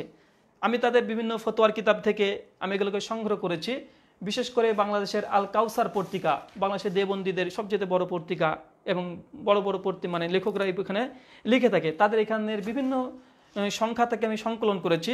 আর বিশেষ করে মানে অষ্টম সংখ্যা, যেটা আল কাউসারের অষ্টম সংখ্যা, জিলহাজ 1438 হিজরি সেপ্টেম্বর 2017-তে যে পত্রিকাটা প্রকাশ হয়েছিল, সেই পত্রিকা থেকে আমি অধিকাংশই তাদের এই মাসালাগুলো নিয়েছি। তারা নিজেরা লিখেছে যে তাদের মাসালা কি। তাদের অধ্যায়ের নাম ছিল যে কুরবানির মাসাইল, মানে প্রবন্ধের নাম। আর লেখক হচ্ছে মাওলানা মোহাম্মদ ইয়াহিয়া, একজন হানাফি দেবন্দি আলেম। আল কাউসার লিখেছিল, লেখাটা বের হয়েছে সেপ্টেম্বরের 2017-তে। তো যে মাসালাগুলো কোরআন এবং হাদিস দ্বারা প্রমাণিত, আমরা বেশ সেগুলো আলোচনা করব, কিন্তু এটা হানাফি ভাইদের মাযহাব বা হানাফিদের এটা রায়। তবে আলহামদুলিল্লাহ এগুলোর সঙ্গে আমরাও একমত, তাই এটা হানাফিদের উপকার আসবে, এবং আহলে হাদিসরা জানতে পারবে যে না, হানাফিদের সমস্ত মাসালা ভুল নয়, অনেক মাসালা সহি আছে। প্রথম মাসালা, এবং আমি এই মাসালার সঙ্গে একমত, যে হানাফি ভাইদের প্রথম মাসালা হচ্ছে এটা, যে কোরবানি টোটালে 3 দিন, একটা 10, একটা 11, একটা 12, যেমনটা আমরা প্রথমে বললাম। কিন্তু আহলে হাদিসরা বলছে 13 তারিখটাও। এর সঙ্গে আমি একমত না, হানাফিদের এই মাসালার সঙ্গে একমত। এদের পক্ষে দলিলটা জোরদার। তারা দলিল দিয়েছে মুওয়াত্তা মালিক 118 পৃষ্ঠা, বাদায়ে সানায়ে প্রথম মানে চতুর্থ খণ্ডের 198 পৃষ্ঠা, ফতোয়া হিন্দা পঞ্চম খণ্ডে 295 পৃষ্ঠা, যে কুরবানির নাহারের দিন, জবা করার দিন 3 দিন, 10, 11, 12। মাসালা নাম্বার হানাফিদের 2, যে 10 মানে 10, 11 তারিখে দিবাগত রাত্রেও কুরবানি করা জায়েজ। 10 এবং 11 তারিখে দিবাগত রাত্রিতে কুরবানি করা জায়েজ। এই ফতোয়ার সঙ্গে আহলে হাদিসরাও একমত, মানে দিনে হোক অথবা রাতে হোক আমরা কুরবানি করতে পারবো। 3 নম্বর মাসালা, যে উট, গরু, মহিষ, ছাগল, ভেড়া, দুম্বা দ্বারা কুরবানি করা জায়েজ, এবং গৃহপালিত পশু ছাড়া অন্য পশু যেমন হরিণ, বন্য গরু ইত্যাদি দ্বারা কুরবানি করা জায়েজ নয়। আমরা প্রথমের সঙ্গে একমত সম্পূর্ণ, যে উট, গরু, মহিষ, যে মহিষের কথা বললাম, ছাগল, ভেড়া, দুম্বা দিয়ে কুরবানি করা জায়েজ। এটা হানাফিদের ভাইয়ের মশালা, এটা আহলে হাদিসের মশালা, কোনো ইখতিলাফ নেই। মাসালা নাম্বার 4, যেসব পশু কুরবানি করা জায়েজ সেগুলো নর মাদা দুটোই কুরবানি করা বৈধ, মানে ছাগ আর ছাগি। আমাদের হানাফি ভাইদের মধ্যে মানে সাধারণ মুসল্লি বা সাধারণ সমাজের মধ্যে একটা ধারণা আছে যে খাসি দিয়ে কুরবানি দিতে হবে, পাঠি দিয়ে দেওয়া যাবে না। কিন্তু তাদের ফতোয়া কিন্তু আলাদা। তাদের ফতোয়া কি, যে এই যে 4 শ্রেণীর পশু, ছাগল, দুম্বা, উট, গরু, এগুলো নর এবং নারী, মানে পুরুষ এবং মহিলা, যেগুলো আমরা বুঝি, মানে ছেলে হোক আর মেয়ে হোক, পাঠি হোক আর খাসি হোক, এগুলো দিয়ে কুরবানি করা বৈধ। তারা দলিল দিয়েছে বাদায়ে সানায়ে 4th খণ্ডে 205 পৃষ্ঠা, এবং ফতোয়া কাজী খান 3য় খণ্ডে 348 পৃষ্ঠা। আলহামদুলিল্লাহ আমরা এটার সঙ্গে একমত, তাদের এই ফতোয়ার সঙ্গে একমত। মাসালা নাম্বার 5, যেটা হানাফিদের মাসালা কিন্তু আহলে হাদিসরাও একমত, সেটা হচ্ছে যে উট কমপক্ষে 5 বছরে হতে হবে, 2 গরু মহিষ 2 বছর হতে হবে, ছাগল ভেড়া কমপক্ষে 1 বছরে হতে হবে। এই যে মাসালা, এটার সঙ্গে আমরা একমত। কিন্তু হানাফি ভাইদের এখানে কি, যেটা দাঁতকে শর্ত করে না, কিন্তু আমরা বলি যে না, দাঁত শর্ত, দাঁতওয়ালা যদি ভাঙা যদি না পাওয়া যায় তখন এটা প্রযোজ্য হবে। কিন্তু তারা এটা সার্বিকভাবে বয়স পুজো গেলেই তারা বলেন এটা বৈধ। কিন্তু আমাদের ফতোয়া কি না, দাঁত ওঠার পরে, এটা দাঁত যদি না খুঁজে পাই তখনকার, যেটা পূর্বে আমরা আলোচনা করেছি। মাসালা নম্বর 6, হানাফি ভাইদের যে উট, গরু, মহিষ 7 ভাগে এবং 7-এর কম যে কোনো সংখ্যায়, যেমন 2, 3, 4 ও 5 ভাগে কুরবানি করা জায়েজ। এটা হানাফি ভাইদের মাসালা, এটার সঙ্গে আমরাও একমত, যে হ্যাঁ, উটের ভাগা 2, 3, 4, 7 এবং তার কমে যদি হয় সেটা ভাগ করাটাও বৈধ। আর এটা পক্ষে সেই মুসলিমের 1318 নম্বর হাদিসই আছে, তাই এটার সঙ্গে আমরা একমত সম্পূর্ণ পোষণ করছি। মাসালা নম্বর 7, হানাফি ভাইদের মাসালা কুরবানি প্রসঙ্গে, যেটাতে আহলে হাদিসরাও একমত। সে বিষয়টা হচ্ছে, যদি কেউ আল্লাহ তাআলার হুকুম পালনের উদ্দেশ্যে কুরবানি না করে শুধু গোস্ত খাওয়ার নিয়াতে কুরবানি করে, তাহলে তার কুরবানি সহি হবে না। তাকে অংশীদার বানালে মানে শরিকদের কারো কুরবানি হবে না, তাই অত্যন্ত সতর্কতার সাথে নির্বাচন করতে হবে। এবার হানাফি ভাইরা ফেসে গেছে এখানে। দলিল নকল করেছে ফাতোয়ায়ে কাজী খান ৩য় খণ্ডে ৩৪৯ পৃষ্ঠা এবং বাদাউস-সানায়ে ৪র্থ খণ্ডে ২০৮ পৃষ্ঠা। তাদের মাসালা কি এখানে, যদি কেউ আল্লাহ সুবহানাহু ওয়া তাআলা হুকুম পালনের উদ্দেশ্যে কুরবানি না করে শুধু গোস্ত খাওয়ার নিয়াতে কুরবানি করে, তাহলে এই ব্যক্তির কুরবানি হবে না। সঙ্গে সঙ্গে এটা নকল করছে, একটা কুরবানি ভাগা দিচ্ছেন, 7 ভাগা গরুর, ওটের 10 ভাগা। এখন দেখতে 3 জন আছে সহি নিয়াত আছে, 2 জনের আছে গলত নিয়াত, যে না আমরা মাংস খাওয়ার জন্যই দিচ্ছি, বা আমাদের মাংস তার নিয়াতে গড়বড় আছে। তো হানাফি ভেদে ফতুয়া, তাহলে কারোই কুরবানি হবে না। বুঝতে পারলেন? মানে হানাফিদের ভাইদের এটা ফতুয়া, কারোই কুরবানি হবে না। আর আহলে হাদিসটা বলেছে এমনটা যদি হয়, এমন যদি হয় যে 5 জন 7 জন মানে ভাগা নিয়েছে, তো 5 জনের নিয়াত ভালো আছে, 2 জনের নিয়াত খারাপ আছে, তো এই 2 জনের কারণে এই 5 জনের কুরবানি বাতিল হবে এমনটা নয়। বরং শর্ত দিয়েছে যখন আপনি কুরবানি যার কাছে ভাগা নেবেন তাকে সহিহ আকীদা সম্পূর্ণ হতে হবে, যদি না হয় তার সঙ্গে ভাগা নেওয়াটা জায়েজ নয়। প্রথমেই দরজা বন্ধ করে দিয়েছি। কিন্তু হানাফি ভাইদের ফতোয়া হচ্ছে এটা, যে কেউ যদি নিয়াতের ত্রুটি থাকে তাহলে তার কুরবানিটা হয়ে যায়, মানে সকলেরই বাতিল হবে। যাই হোক, মাসা নাম্বার 8, তাদের ফতোয়া হচ্ছে কুরবানি হৃষ্টপুষ্ট হওয়া উত্তম, মানে ভালো। এটার সঙ্গে আমরা একমত, যে হ্যাঁ অবশ্যই এটা হওয়া উচিত, মানে শীর্ণ এরকম কুরবানি দেওয়া জায়েজ নয়। মাসা নাম্বার 9, 10, যে এমন শুকনো দুর্বল পশু যা জবাইয়ের স্থান পর্যন্ত হেঁটে যেতে পারে না, তার দ্বারা কুরবানি করা জায়েজ নয়। মানে এমন পশু আপনি কিনেছেন যেটা কুরবানি মানে হাঁটতেও পারে না, চলতে পারে না, তার মানে স্পষ্ট ন্যাংরা, এ পশু দিয়ে কুরবানি করাটা বৈধ না, যদি চলতে না পারে। কিন্তু এমনি যদি একটু ন্যাংচিয়ে যেতে পারে বা অসুবিধা হয়, পাটা ভেঙে গেছে কেনার পরে, সেক্ষেত্রে বৈধ। মাসা নাম্বার 11, হানাফি ভাইদের, যে পশুর শিং একবারে গোড়া থেকে ভেঙে গেছে, যার কারণে মস্তিষ্ক ক্ষতিগ্রস্ত হয়েছে, সে পশুর কুরবানি করা জায়েজ নয়। এটার সঙ্গে আমরা আলহামদুলিল্লাহ একমত, যে পশুর মানে শিং একদম ভেঙে গেছে এবং মানে মাথা ক্ষতিগ্রস্ত হয়েছে, ক্ষতিগ্রস্ত না হলেও যদি পুরো ভেঙে যায় তবুও কুরবানি দেওয়াটা জায়েজ নয়। মাসা নম্বর 12, হানাফি ভাইদের, যে সমস্ত পশু লেজ বা কোনো কোনার অর্ধেক বা তার বেশি কাটা হয়ে গেছে বা কেটে গেছে, সেগুলো জায়েজ নয়। মানে এখানে বলতে চাই হানাফি ভাইদের ফতোয়া, যে কোনো পশুর লেজের অর্ধেকের বেশি কেটে গেছে অথবা শিংয়ের অর্ধেকের বেশি ভেঙে গেছে, এই পশু দিয়ে কুরবানি করা জায়েজ নয়। আলহামদুলিল্লাহ এটার সঙ্গে আমরাও একমত, যে না এই পশু দিয়ে কুরবানি করা জায়েজ নয়। মাসা নাম্বার 13, যে পশু 2টি চোখ অন্ধ বা 1 চোখ পুরোই নষ্ট, সে কুরবানি করা জায়েজ নয়। যে আলহামদুলিল্লাহ আমরা একমত, কেন সেই মুসলিমে স্পষ্ট আছে যে স্পষ্ট কানা কুরবানি দেওয়া জায়েজ নয়। সুনান তিরমিজির হাদিস স্পষ্ট বর্ণনা আছে। মাসা নাম্বার 14, যে গর্ভবতী পশু কুরবানি করা জায়েজ, জবাইয়ের পরে যদি বাচ্চা জীবিত পাওয়া যায় তাহলে সেটাকে জবাই করতে হবে, তবে প্রসবের সময় আসন্ন হলে সেই কুরবানির করা মাকরু। এটার সঙ্গে আমরা একমত, 3টের সঙ্গে একমত, তবে এখানে একটা মাসার সঙ্গে একমত না। প্রথম, যে গর্ভবতী পশু কুরবানি করা জায়েজ, যে এটা অবশ্যই জায়েজ, সমস্যা নেই।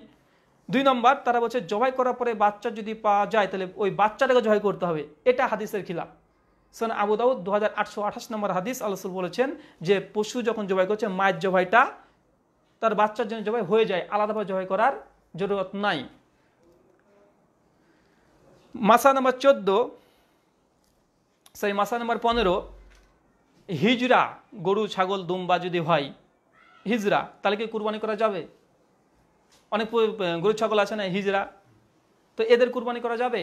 জি যাবে, কেননা হিজরা এটা কোনো রোগ না, এটা কোনো রোগ না, বা সেই পর্যায়ে যেগুলো 4টে পশু আল্লাহ রাসূল দেখতেছে এর অন্তর্ভুক্ত নয়। তাই গরু ছাগল দুম্বা উট এগুলো যদি হিজরা হয় অবশ্যই যাবে। হানাফিদের ফতোয়া আছে রুদ্দুল মুক্তাদ 6 নম্বর খণ্ডে 325 পৃষ্ঠা, যে হিজরা কুরবানি এটাও শরীয়তে বৈধ, এটার সঙ্গে আহলে হাদিসরা একমত। 16 নম্বর মাসালা, কুরবানি পশু নিজেই জবাই করা উত্তম। আলহামদুলিল্লাহ আমরা করে থাকি, কিন্তু অনেক হানাফি ভাইরা তারা মৌলবি ছাড়া জবাই না করে না, তার জন্য হানাফি ভাইদের জন্য অ্যান্টিভেনাম। কারণ এই মাসালাগুলো কাদের? এটা হানাফি ভাইদের, যে তারা মনে করে মৌলবি সাহেব যদি জবাই না করে তাহলে জবাই হবে না। তবে আলেমরা এখন বলছে, হানাফি ভাইদের অনেক আলেমই বলে যে না, নিজের কুরবানি নিজে জবাই করা উত্তম। তবে আমাদের সাধারণ মানুষ মনে করে না, নিজের কুরবানি নিজে জবাই না করে যদি পীর সাহেব হুজুরকে দিয়ে করি তাহলে অনেক বরকত হবে, এমনটা নয়। নিজের কুরবানি নিজে করাটাই বৈধ। হানাফিদের ফতোয়া স্পষ্ট আছে, ফতোয়া আলমগীরি 5ম খণ্ডের 300 পৃষ্ঠা, আর জাফর আহমদ থানবীর এলাউস সুনান 17 খণ্ডের 271 পৃষ্ঠা। মাসালা নম্বর 17, যেগুলো হানাফিদের মাসালা, কিন্তু আহলে হাদিসরাও একমত যে কুরবানির গোশত 3 দিনের অধিক জমিয়ে রাখা এবং খাওয়াটা জায়েজ। কুরবানির মাংস 3 দিন তার অধিক যদি কেউ জমিয়ে রাখে, খাই 1 মাস 2 মাস 3 মাস, আপনি যতদিন ইচ্ছা ততদিন পর্যন্ত জমিয়ে রাখতে পারেন এবং খেতে পারেন, কোনো সমস্যা নেই, এটা সম্পূর্ণরূপে জায়েজ। কেননা আল্লাহ রাসূলের জামানাতে প্রথম যুগে 3 দিনের অধিক জমাকৃত মাংসকে আল্লাহ রাসূল নিষেধ করেছিলেন, পরবর্তী সময়তে মানসুখ করা হয়েছে যে না, এরপর তোমরা 3 দিনের বেশি তোমরা রাখতে পারো, খেতে পারো, জমা রাখতেও পারো। মাসলা নাম্বার 18, যে কুরবানির গোশত বন্টন প্রসঙ্গে, যে কুরবানির গোশতের 1/3 গরিব মিসকিনকে এবং 1/3 আত্মীয় স্বজনকে এবং প্রতিবেশীকে দেওয়া উত্তম। অবশ্যই পুরো গোশত যদি নিজে রেখে দেয় তাতেও কোনো অসুবিধা নেই। তো এখানে প্রথম দুটো পয়েন্ট, যে কুরবানির গোশতর যে ভাগ করা, নিজের জন্য একটা অংশ, প্রতিবেশীর জন্য একটা অংশ, আর ফকির মিসকিনদের জন্য একটা অংশ, এই মাসলার সঙ্গে একমত।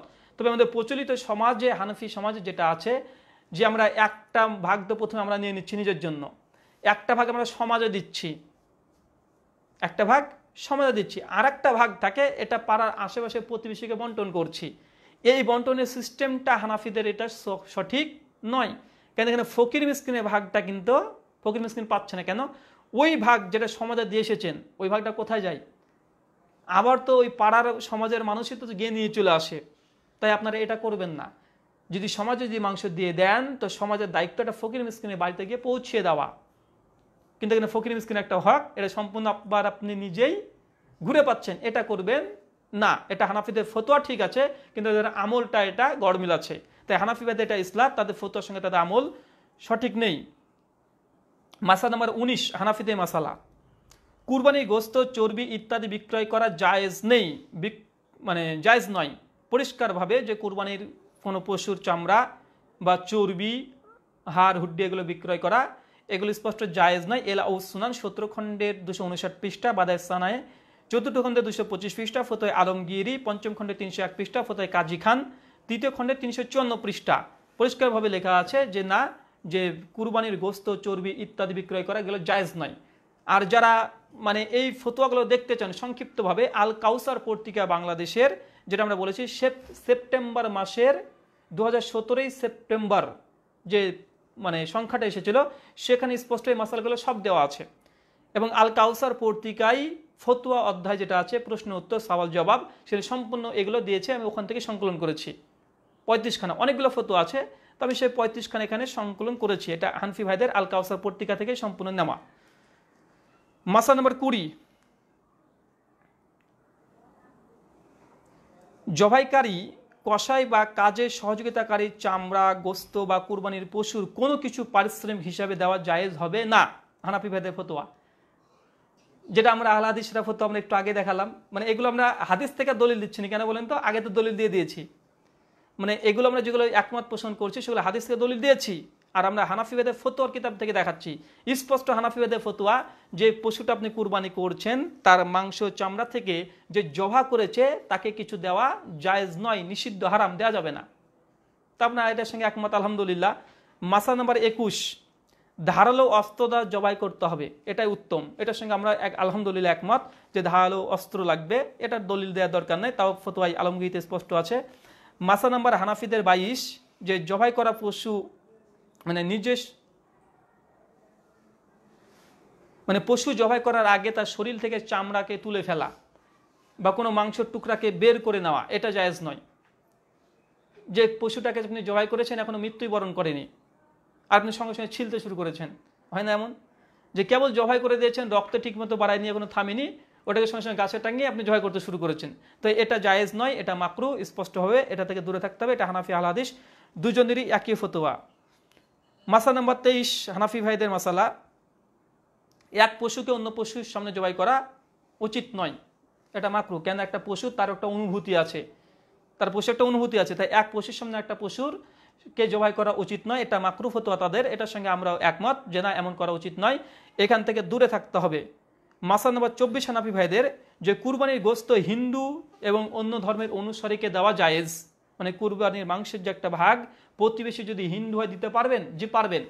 এ ব্যাপারে ইমাম বুখারীর আল আদাবুল মুফরাদ 463 নম্বর হাদিস, আল্লাহ রসুল তিনি যখন কুরবানি করতেন তো ইহুদি যে প্রতিবেশী ছিল তাদেরকে তিনি কুরবানি মাংস দিয়েছেন। এবং ওমর বিন খাত্তাব তার জামানাতেও তিনি ইহুদি এবং যারা পৌত্তলিক প্যাগান ছিল তাদেরকে তিনি কুরবানির মাংস দিয়েছেন।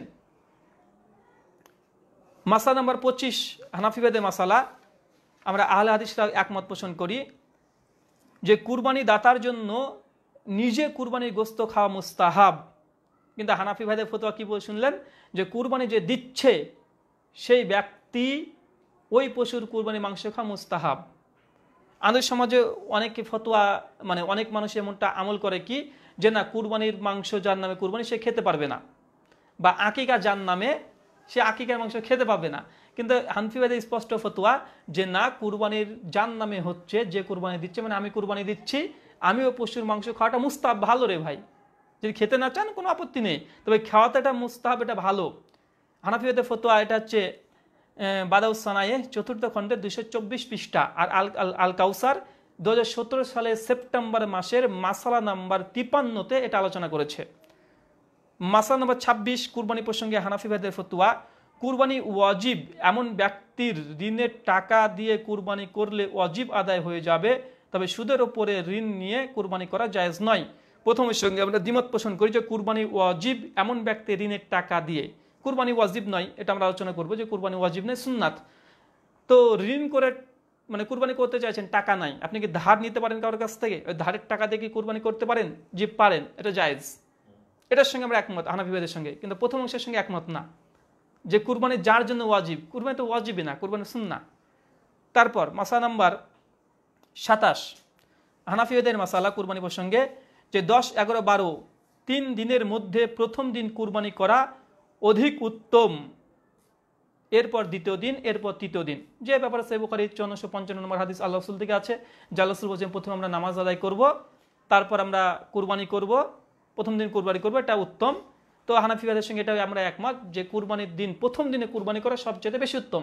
তারপরে দ্বিতীয় দিনে করতে পারে, তৃতীয় দিনে করতে পারে, এগুলো জায়েজ, তবে উত্তম কোন দিন? প্রথম দিন। মাসালা নাম্বার 28 হানাফি ভাইদের মাসালা কুরবানি প্রসঙ্গে, খাসিকৃত ছাগল দ্বারা কুরবানি করা উত্তম, মানে খাসি ছাগল দিয়ে যদি কুরবানি করে এটা জায়েজ, এটা উত্তম। ফাতুল কাদির 8ম খণ্ডের 498 পৃষ্ঠা এবং এল আউসনান 17 খণ্ডের 453 পৃষ্ঠা স্পষ্ট ফতোয়া মজুদ আছে, তাই অবশ্যই খাসি দিয়ে কুরবানি করা বৈধ হানাফি ভাইদের ফতোয়া। জীবিত ব্যক্তির নামে কুরবানি, না সরি, এখানে আরেকটা মাসালা যেটা আছে 29 নম্বর মাসালা হানাফি ভাইদের, যে বিদেশে অবস্থানকারী যারা বিদেশে আছে, যারা ধরেন সৌদি, কুয়েত, কাতার, বাহরাইন যারা আছে, তারা যদি কুরবানি করতে চায় তারা নিজের ওই স্থানেও করতে পারে, অথবা টাকা পাঠিয়ে দিলেও বাড়িতে তারা করতে পারে। এটা হানাফি ভাইদের ফতোয়া, এটা আমাদের ফতোয়া, এটার সঙ্গে একমত দুজনই।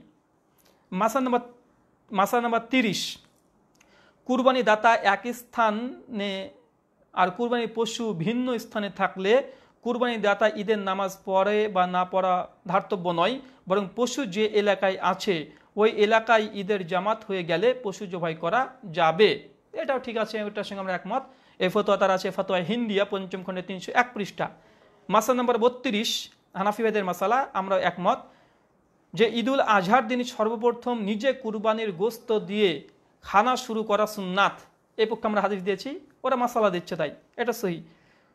সকাল থেকে কিছু না খেয়ে প্রথমে কুরবানির গোস্ত খাওয়ায় সুন্নাত, আর এই সুন্নাত শুধু 10 জিলহজের জন্য 11, 12 তারিখকে গোস্ত দিয়ে খানা শুরু করা সুন্নাত নয়। তো আমরা প্রথমের সঙ্গে একদম স্পষ্ট যে কুরবানির মাংস দিয়েই মাংস খাওয়াটা একটা সুন্নাত, এবং নিজের কুরবানি নিজে করাটাই সুন্নাত, এটার সঙ্গে আমরা একমত। হানাফি ভাইদের মাসালা গেল 33 নম্বর মাসালা হানাফি ভাইদের কুরবানি প্রসঙ্গে, কুরবানি পশুর কোনো কিছু পারিশ্রমিক হিসেবে দেওয়া জায়েজ নয়, যেটা আগেও বলেছি।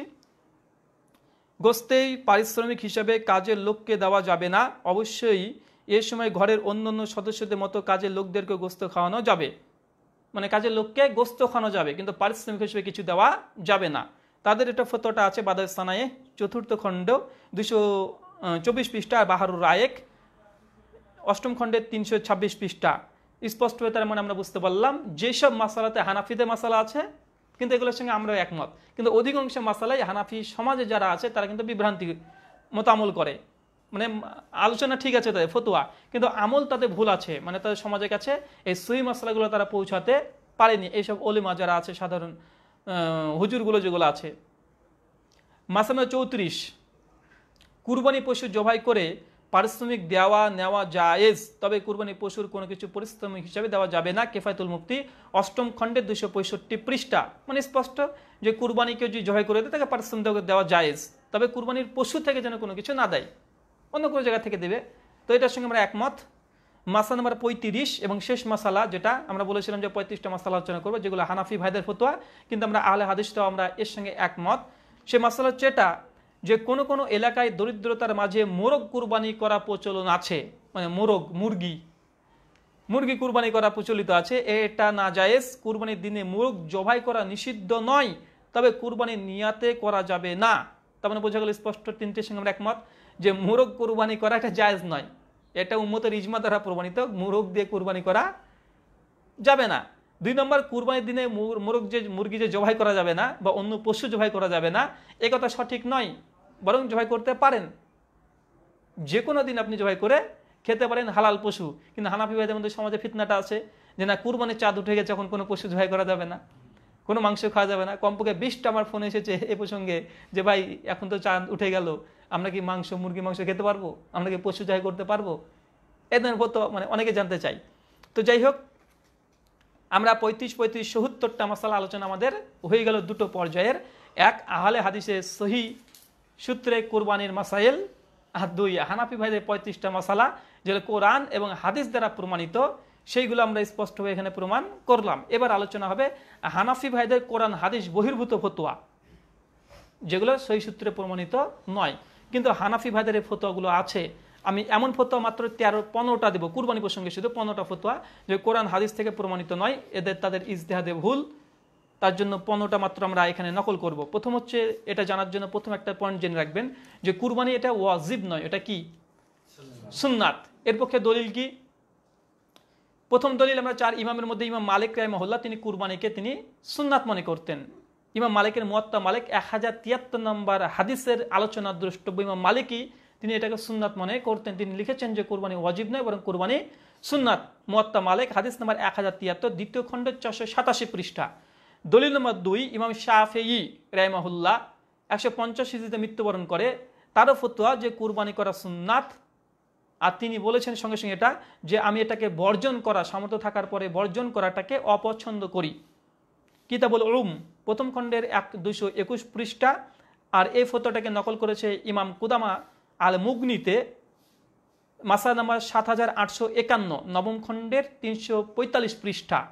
তার মানে দুজন ইমাম থেকে আমরা স্পষ্টভাবে প্রমাণিত পেলাম, এবং ইমাম কুদামার কলটা পেলাম যে কুরবানি করা সুন্নাত ইমাম মালিক এবং ইমাম শাফিঈ দুজনের মত। ইমাম বুখারী রাহিমাহুল্লাহ সহিহ বুখারীতে একটা অধ্যায় রচনা করেছে কুরবানি সুন্নাত প্রসঙ্গে, যে কুরবানি সুন্নাত সহিহ বুখারীতে আছে, হাদিস নাম্বার 5545 খুঁজবেন, তার অধীনে ইমাম বুখারী কুরবানি সুন্নাত একটা অধ্যায় রচনা করেছে।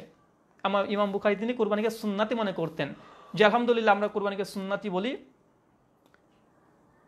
এবার এর পক্ষে দলিল কি? এটা তো মুহাদ্দিসদের কল। দলিল হচ্ছে ওটা সেই মুসলিম হাদিস নাম্বার 1977, দারুস সালাম প্রকাশনী এবং মাকতাবে শামিলাতে এই হাদিস নাম্বারটা মিলে যাবে। দারুস সালামের হাদিস নাম্বার 5119, আর সেই মুসলিম মাকতাবে শামিলা যেটা দারুল ফাওয়াদের আছে হাদিস নাম্বার 1977, যে আল্লাহ রাসূল মুহাম্মদ সাল্লাল্লাহু আলাইহি সাল্লাম ফাতেমা রাদিয়াল্লাহু তাআলা আনহাকে তিনি বর্ণনা করেছেন যে রাসূল সাল্লাল্লাহু আলাইহি সাল্লাম বলেছেন, যখন তোমরা জিলহাজের চাঁদ দেখবে এবং তোমাদের মধ্যে হতে কোনো ব্যক্তি কুরবানির ইচ্ছে পোষণ করবে, এই যে ইচ্ছে পোষণ করা, কুরবানি যদি ওয়াজিব ফরজ হতো তো তোমাদের যাদের নিসাব আছে বা কুরবানি করার যাদের সামর্থ্য হয়েছে, কিন্তু আল্লাহ বলছে কুরবানি জিলহাজ মাসের চাঁদ দেখবে এবং তোমাদের মধ্যে যারা কুরবানি করার ইচ্ছে পোষণ করবে। এই ইচ্ছে পোষণ করা মানে কি এটা ঐচ্ছিক হয়ে গেল, ইচ্ছে পোষণ করবে। আর এখান থেকে যে আমি দলিল দিচ্ছি এমনটা নয়। ইমাম হাজম রাহিমাহুল্লাহ তিনি ইচ্ছে যে আল্লাহ বলেছেন যে তোমাদের যারা ইচ্ছে করে তারা কুরবানি করবে, এখান থেকে ইমাম হাজম আল মুহাল্লাতে তিনি মাসালা নাম্বার 973 তিনি দলিল নিয়েছেন যে ইচ্ছে কথাটা যেহেতু আছে তার জন্য এটা সুন্নাত সাব্যস্ত হচ্ছে, এটা জোরালো কিছু না, সুন্নাত। দলিল নম্বর 2, যেটা আমরা আগে বলেছি যে সাইয়্যিদুনা আবু সারিহা রাদিয়াল্লাহু তাআলা আনহু একজন সাহাবী, আর তিনি এমন সাহাবী যিনি আবু বকর আর ওমর বিন খাত্তাবের প্রতিবেশী ছিলেন। আবি সারিয়া রাদিয়াল্লাহু তাআলা আনহু তিনি বলছেন যে আমি দেখেছি আবু বকর আর ওমরকে তারা সামর্থ্য থাকার পরেও তারা মাঝে মধ্যে কুরবানি ছেড়ে দিতেন, কুরবানি করতেন না। কে? আবু বকর এবং ওমর বিন খাত্তাব রাদিয়াল্লাহু তাআলা দুইজন। দলিলটা আছে ইমাম বাইহাকির মারিফাতুস সুনান আল আসার, হাদিস নাম্বার 5633, 7 খণ্ডের 198 পৃষ্ঠা, এবং হাদিসের মান একদম হাসান। আলবানী নাসরুদ্দিন আলবানীও হাদিসটাকে হাসান বলেছেন। হাফেজ জুবাইর আল ইজাই রাহিমাহুল্লাহ তিনি হাদিসটাকে হাসান বলেছেন। আর ইমাম নববী তিনি শারহুল মুহাজ্জাবে তিনি হাদিসটাকে নিয়ে এসেছেন 8ম খণ্ডের 383 পৃষ্ঠা। আর ইমাম ইবনু কাসির রাহিমাহুল্লাহ তিনি হাদিসটাকে হাসান বলছেন তার মুসনাদে ফারিক 1ম খণ্ডে 332 পৃষ্ঠায়, যে আবু বকর ওমর বিন খাত্তাব তারা মাঝে মধ্যে কুরবানি ছেড়ে দিতেন, যেটা এটা ওয়াজিব হতো। তারা কি ছাড়তেন? তারা জি না, কখনোই ছাড়তেন না। অবশ্যই তারা আপ্রাণ চেষ্টা করতেন যে কুরবানি করবে। দলিল নম্বর 9, যে উকবা বিন আমর রাদিয়াল্লাহু তাআলা আনহু তিনি স্পষ্টভাবে তিনি তার আমল এবং তার ফতোয়া মজুদ আছে। কে? উকবা বিন আমর রাদিয়াল্লাহু তাআলা আনহু তিনি বলছেন তার কথাটা এমনটা যে তার কথা হচ্ছে এটা যে আমি এটা ইচ্ছে করেছি যে কুরবানি বর্জন করি, আমি এটা ইচ্ছা করে কুরবানি বর্জন করি। কেন বর্জন করি? কারণটা উল্লেখ করেছে। কারণটা তিনি বলছেন এইভাবে, তিনি বলছেন যে আমি ইচ্ছে করে কুরবানি বর্জন করি যদিও আমি তোমাদের মোকাবেলায় সম্পদের দিক থেকে সচ্ছল, এই আশঙ্কায় যে কুরবানিকে আমি পরিত্যাগকারী করি, কোনো মানুষ এটাকে ওয়াজিব বা অবধারিত এটা মনে না করে।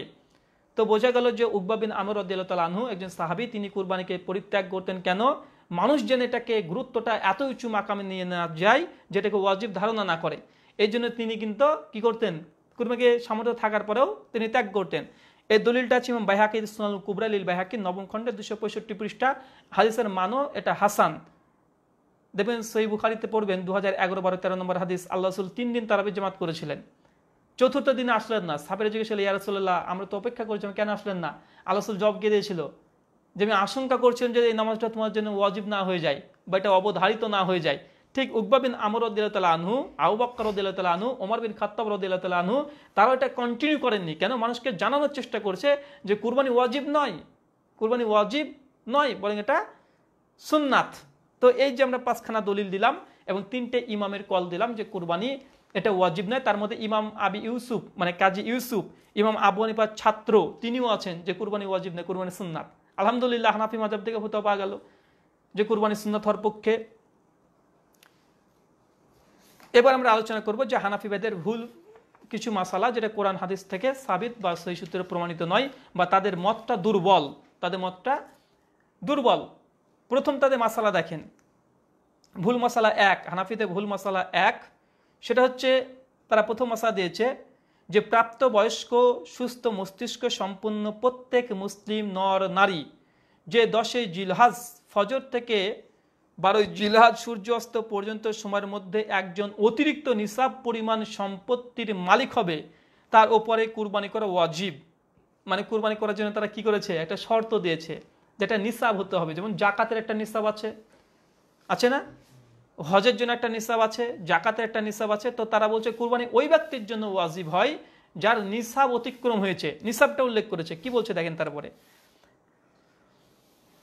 টাকা পয়সা সোনা রূপা অলংকার বসবাস এবং খোরাকির প্রয়োজন আসে না এমন জমি, প্রয়োজনের অতিরিক্ত বাড়ি, ব্যবসায়িক পণ্য, অপ্রয়োজনীয় সকল আসবাবপত্র কুরবানি নিসাবের ক্ষেত্রে গ্রহণযোগ্য বা হিসাবযোগ্য। জাকাত ফরজের জন্য যে শর্তগুলো, সব শর্তগুলো তারা লাগিয়েছে কুরবানির জন্য। কথা বুঝলেন না? কিন্তু কুরবানির জন্য যে নিসাব লাগবে এই মর্মে কোনো সহিহ সূত্রে কোনো হাদিস নাই, কোরআনের কোনো আয়াতও নাই। বরং আমরা সহিহ মুসলিমের হাদিস পড়ে শুনলাম যে তোমাদের মধ্যে যারা ইচ্ছে পোষণ করো কুরবানি করবে। আল্লাহ রাসূল শর্ত দেননি, বলেননি আল্লাহ রাসূল যে তোমাদের যাদের নিসাব হয়েছে, যাদের সামর্থ্য হয়েছে তারা কুরবানি করবে, বরং ইচ্ছে পোষণ করা। তো এই মাসালার তারা যেটা দিয়েছে তাদের বিভিন্ন জায়গাতে স্পষ্ট, তাদের মূল মাসালা হচ্ছে এটা যে নিসাব হতে হবে। আর নিসাবের তারা পরিমাণও দিয়েছে যে এক্ষেত্রে 7.5 ভরি স্বর্ণ হতে হবে, রূপোর ক্ষেত্রে 52 তোলা হতে হবে, জাকাতের জন্য যেগুলো আছে। তো মনে রাখবেন এটা সহিহ সূত্রে প্রমাণিত নিসাব নেই। এটা হানাফি ভাইদের একটা ভুল ফতোয়া আমাদের দৃষ্টিকোণ থেকে। কেন? এখানে হাদিস কোরআনের আয়াত কিছু নেই, এটা শুধু ইজতিহাদ তাদের। কোথা থেকে করেছে? জাকাত থেকে। জাকাত থেকে কুরবানি ইজতিহাদ হবে কিভাবে? হাদিস থেকে দলিল লাগবে যে কুরবানির জন্য আল্লাহ রাসূল বলেছে, এই মাসালা তাদের সঠিক নয়, ভুল।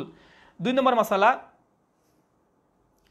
এই কুরবানির ওই অধিকাংশ মাসালাগুলো নিসাবের কারণে তাদের ভুল ফতোয়া চলে এসেছে। আরেকটা 2 নম্বর মাসালা তারা বলছে যে কুরবানি নিসাব পুরো বছর থাকা জরুরি নয়, বরং কুরবানি 3 দিনের মধ্যে যে কোনো দিন থাকলেই কুরবানি ওয়াজিব হবে। যখন নিসাবই শর্ত নয় ফতোয়া তার মানে ভুল।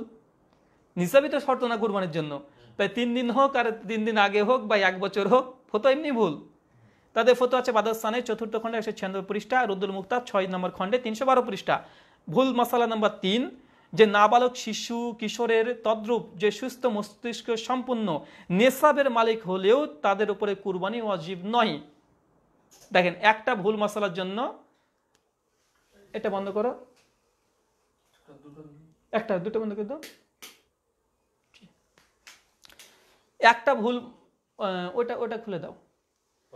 একটা ভুল মাসালার জন্য তাদের অধিকাংশ মাসালা কিন্তু ভুল প্রমাণিত হয়ে যাচ্ছে। দেখেন এইটা মাসালাটা, যে তারা বলছে যে শিশু কিশোর মানে সুস্থ মস্তিষ্ক সম্পূর্ণ নেসাবের মালিক হওয়া, এখানে কোনো শর্ত নেই রে ভাই। কেন ওদের শর্ত যে প্রথমে লাগিয়েছে, তার জন্য যতগুলো নেসাব এসছে সবগুলো ভুল আসবে কি হবে না? অবশ্যই ভুল হবে। তার জন্য এই মাসালাটা তাদের ভুল। যেখানে শিশু হোক আর মস্তিষ্ক খারাপ হোক, যাই হোক না কেন, বাপ যদি কুরবানি দিয়ে দেয়, সুনান তিরমিজি 1505 নম্বর হাদিস, গোটা পরিবারের পক্ষ থেকে হয়ে যাবে। ছেলে পাগল হলেও তার পক্ষ থেকে আল্লাহ কবুল করে নেবে ইনশাল্লাহ। যেহেতু পাগল উপরে শরীয়ত বার্তায় না, তারপর তার জন্য ইনশাল্লাহ সে সবের অধিকারী হয়ে যাবে। মাসলা নাম্বার 6,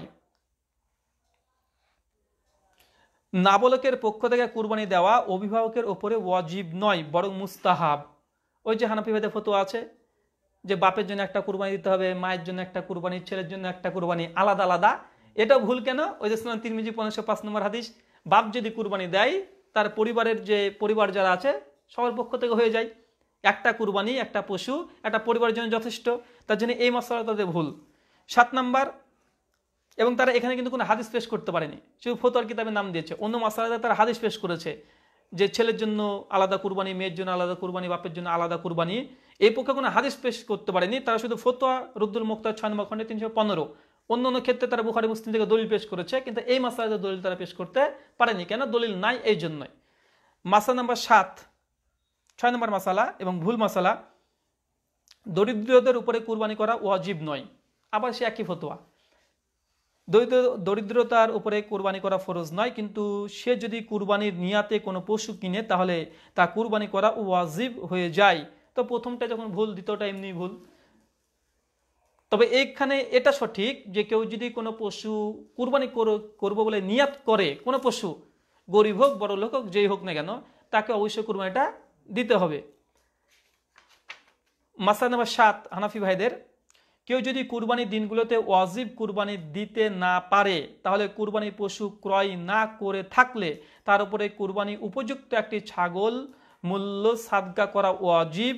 আর যদি সে পশু ক্রয় করেছিল কিন্তু কোনো কারণে কুরবানি দেওয়া হয়নি, তাহলে ওই পশু জীবিত সাদকা করে দিতে হবে।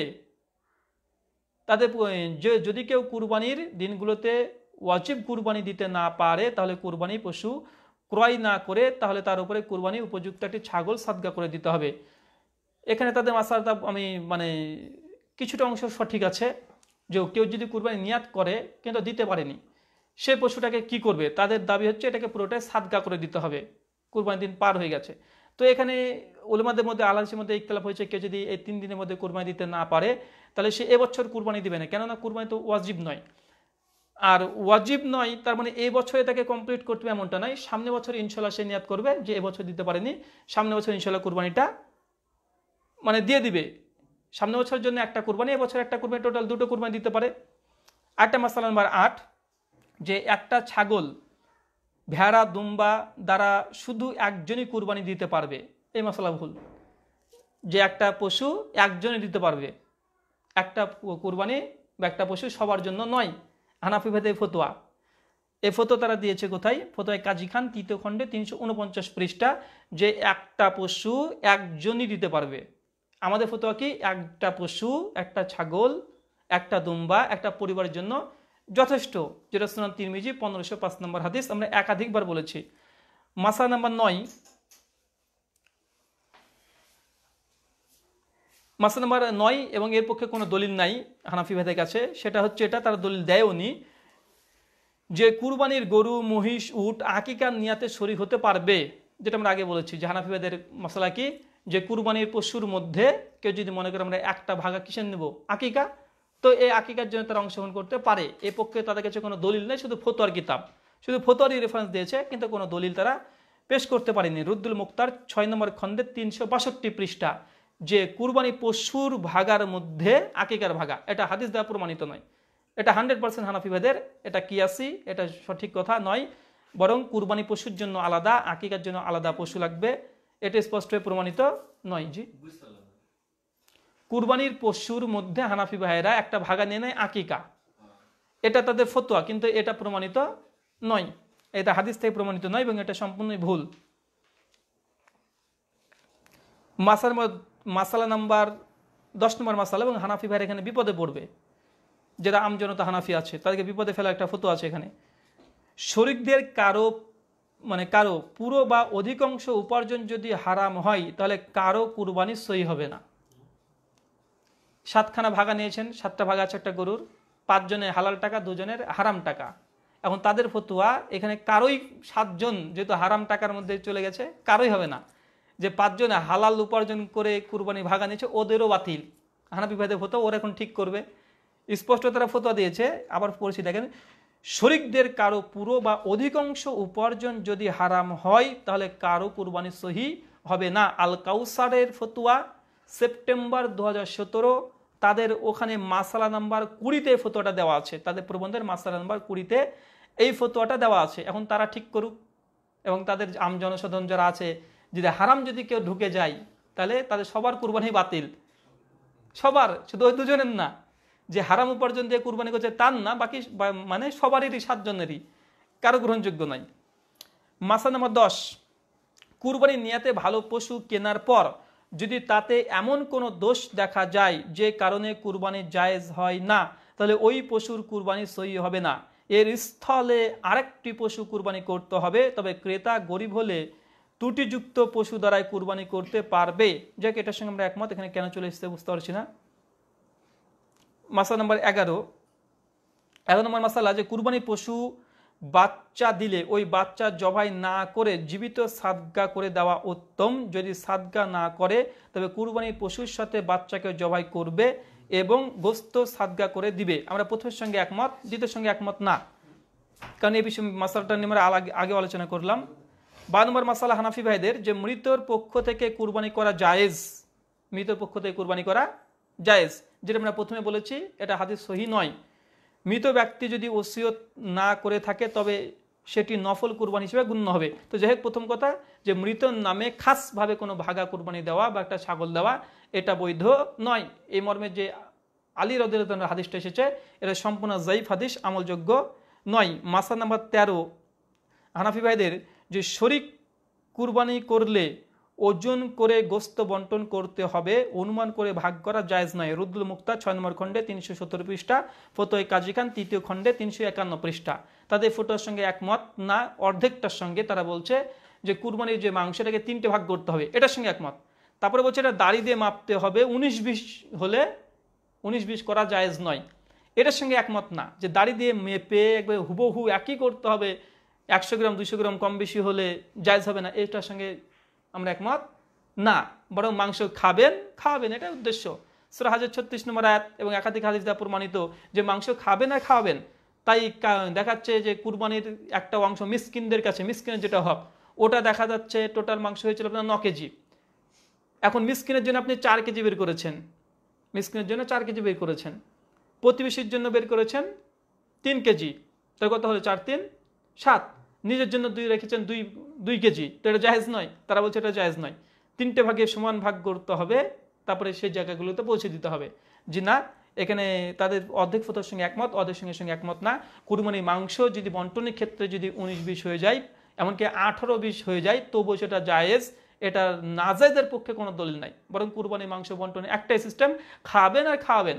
আপনি পুরোটাই বন্টন করে দিতে পারেন, পুরোটাই দিয়ে দিতে পারেন, আপনি এখানে পারলে 10টা ভাগ করতে পারেন, কোনো সমস্যা নেই যদি আপনার প্রয়োজন হয়।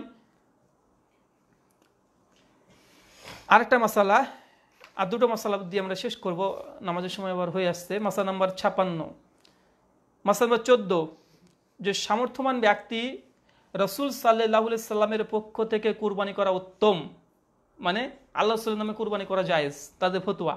এলা উসনান 17 খণ্ডের 268 পৃষ্ঠা থেকে তারা দিয়েছে। এবং আমরা বারবার বলেছি যে ওই হাদিস যে আলী রাদিয়াল্লাহু তাআলা আনহু তিনি কার নামে কুরবানি করেছিলেন? আল্লাহ রাসূলের নামে। হাদিস যখন যঈফ, তার মানে এটা থেকে দলিল গ্রহণ করা যাবে না। তাই আল্লাহ রাসূলের নামে যে একটা ভাগা কুরবানি দিতে হবে এটা সহি কথা নয়, বরং এই হাদিসটাকে সকলে যে বলেছেন সমস্ত মুহাদ্দিসগণ সুনান তিরমিজি 1495 নম্বর হাদিসে হুকুম লাগাতে গিয়ে সকলে হাদিসটাকে যে বলেছেন। তাই এই ফতোয়া হানাফি ভাইদের সঠিক নয়। রাসূলের নামে কোনো কুরবানি করার জরুরত নাই। আর রাসূল কোনো উম্মতের জন্য মুখাপেক্ষী নন। মুখাপেক্ষী যে আল্লাহ রাসূলের নামে কুরবানি দিতে হবে, আল্লাহ রাসূলের নামে কুরবানি দিতে হবে, মুখাপেক্ষী নাকি আল্লাহ রাসূল? জি, মাসলা নাম্বার 15 এবং শেষ মাসালা এখানকার, একই কুরবানির পশুতে আকিকা, মানে একই কুরবানি এবং ওর মধ্যে আকিকা দেওয়া। আরও বিস্তারিত আলোচনা করেছে, আরও মাসালা বর্ণনা করেছে কীভাবে কী করতে হবে। তো একই পশুতে যখন কুরবানির সঙ্গে আকিকা হবেই না, তাই মাসালা সবই ভুল। প্রথমটা যদি ভুল হয় যে কুরবানির মাসালা, কুরবানি পশুর মধ্যে আকিকার ভাগা নেওয়ার পক্ষে কোনো হাদিস সহি সূত্রে হোক, যঈফ সূত্রে হোক, জাল সূত্রে কোনো হাদিস বর্ণনা নেই। তো হাদিস যখন নেই, কোরআনের আয়াত নেই, তো এখানে মাসালা সম্পূর্ণ ভুল। তো যাই হোক, আমরা প্রথমে যেটা শুরু করেছিলেন যে মান আমেলা আমালান লাইসা আলাইহি আমরুনা ফাওয়ারাদ্দুন, কোনো ব্যক্তি এমন কোনো আমল করবে যে আমলের ব্যাপারে বিশ্বনবী বলেননি, করেনি, অনুমোদন দেয়নি, সেই আমলটা সম্পূর্ণ মারদুদ, প্রত্যাখ্যাত, বাতিল। তো এই পক্ষে কোনো দলিলই নেই যে কুরবানির পশুর মধ্যে আকিকার ভাগা নেওয়া। যেহেতু দলিল নেই, আমলটা কি হবে? মারদুদ। তো এই উসুলের ভিত্তিতে সমস্ত মাসালাগুলো যদি দেখেন যে ফতোয়া আছে, ঠিক আছে, কিন্তু পক্ষে তো দলিল নেই। তো দলিল না থাকলে অবশ্যই আমলটা মারদুদ, প্রত্যাখ্যাত, বাতিল। সে বুখারী 2697 নম্বর হাদিস, সে মুসলিম 1718, সে ইবনে মাজাহ 14 আর আবু দাউদের 4606 নম্বর হাদিস স্পষ্ট। তাই আমাদের এখানে সম্পূর্ণগুলো কভার করতে আমরা পারলাম না। তো আমরা সম্ভবত জুম্মাতে এবার আমার খুতবা এই বিষয় আছে, আমি বাকিটা আলোচনা করব। তো এই টোটাল আমরা 85টা মাসালা আলহামদুলিল্লাহ কমপ্লিট করতে পারলাম।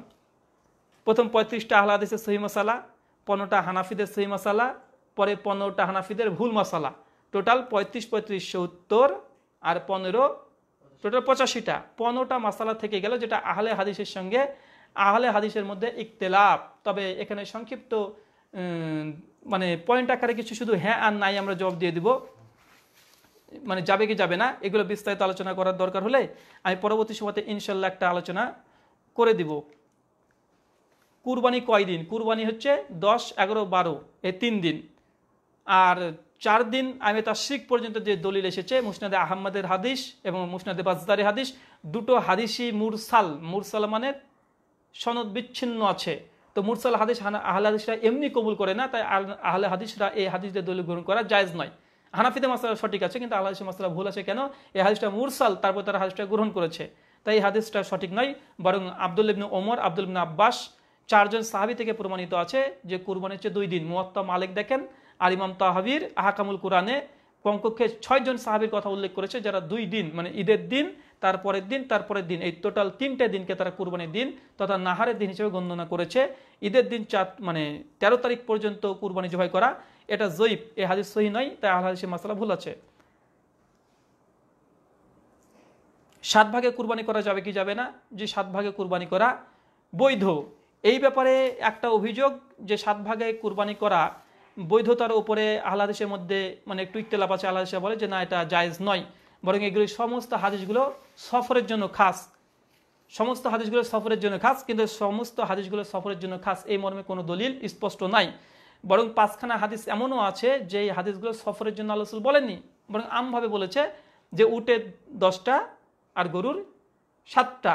তারপরে আমি কয়েকটা হাদিস শুধুমাত্র বলবো যে খাসভাবে আছে। যেমন আবু দাউদ 2808 নম্বর হাদিস, যে হযরত জাবের রাদিয়াল্লাহু তাআলা তিনি বলছেন যে একটি গরু 7 জনের পক্ষ থেকে এবং একটি উট 7 জনের পক্ষ থেকে কুরবানি করা যাবে। এখানে এই হাদিসের মধ্যে ভাগার কথা এসেছে, কিন্তু কোনো সফর নেই, সফরের সঙ্গে খাস নেই।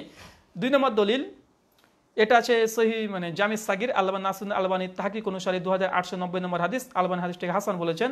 এখানে আব্দুল্লাহ ইবনে মাসউদ রাদিয়াল্লাহু তাআলা আনহু হাদিস বর্ণনা করেছেন যে রাসূল সাল্লাল্লাহু আলাইহি ওয়াসাল্লাম বলেছেন কুরবানিতে একটি গরুতে 7 জনের পক্ষ থেকে এবং একটি উট 7 জনের পক্ষ থেকে যথেষ্ট হবে।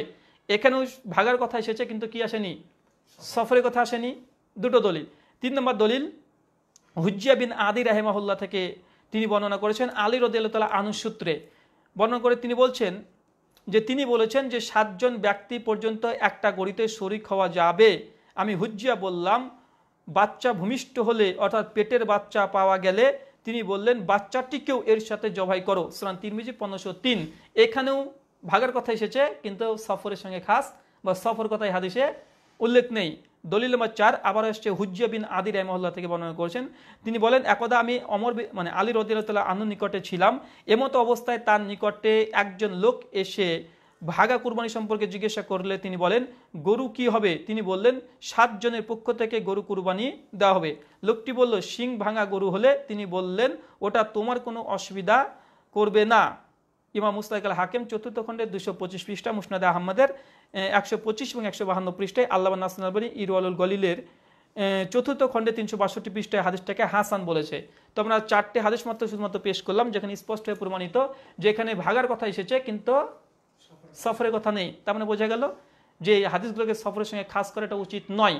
এখানে আরেকটা যৌক্তিক দলিল হচ্ছে এটা যে ইমাম তিরমিজি যখন সুনান তিরমিজি হাদিস নাম্বার 905 অনুচ্ছেদ নাম্বার 66 কিতাবুল হাজ এর অধ্যায় যখন এই হযরত জাবেরের হাদিসটা নিয়ে এসেছেন যে কুরবানি আল্লাহ রাসূল বলে সফরে তোমরা মানে সফর অবস্থাতে তোমরা 7 ভাগে ভাগ করো, কিন্তু ইমাম তিরমিজি কিন্তু ওখানে খাস করেন। ইমাম তিরমিজি উনি দেখেননি যে সফরের জন্য হাদিসটা খাস, যে সফর অবস্থাতে তোমরা কুরবানি 7 ভাগে ভাগ করো।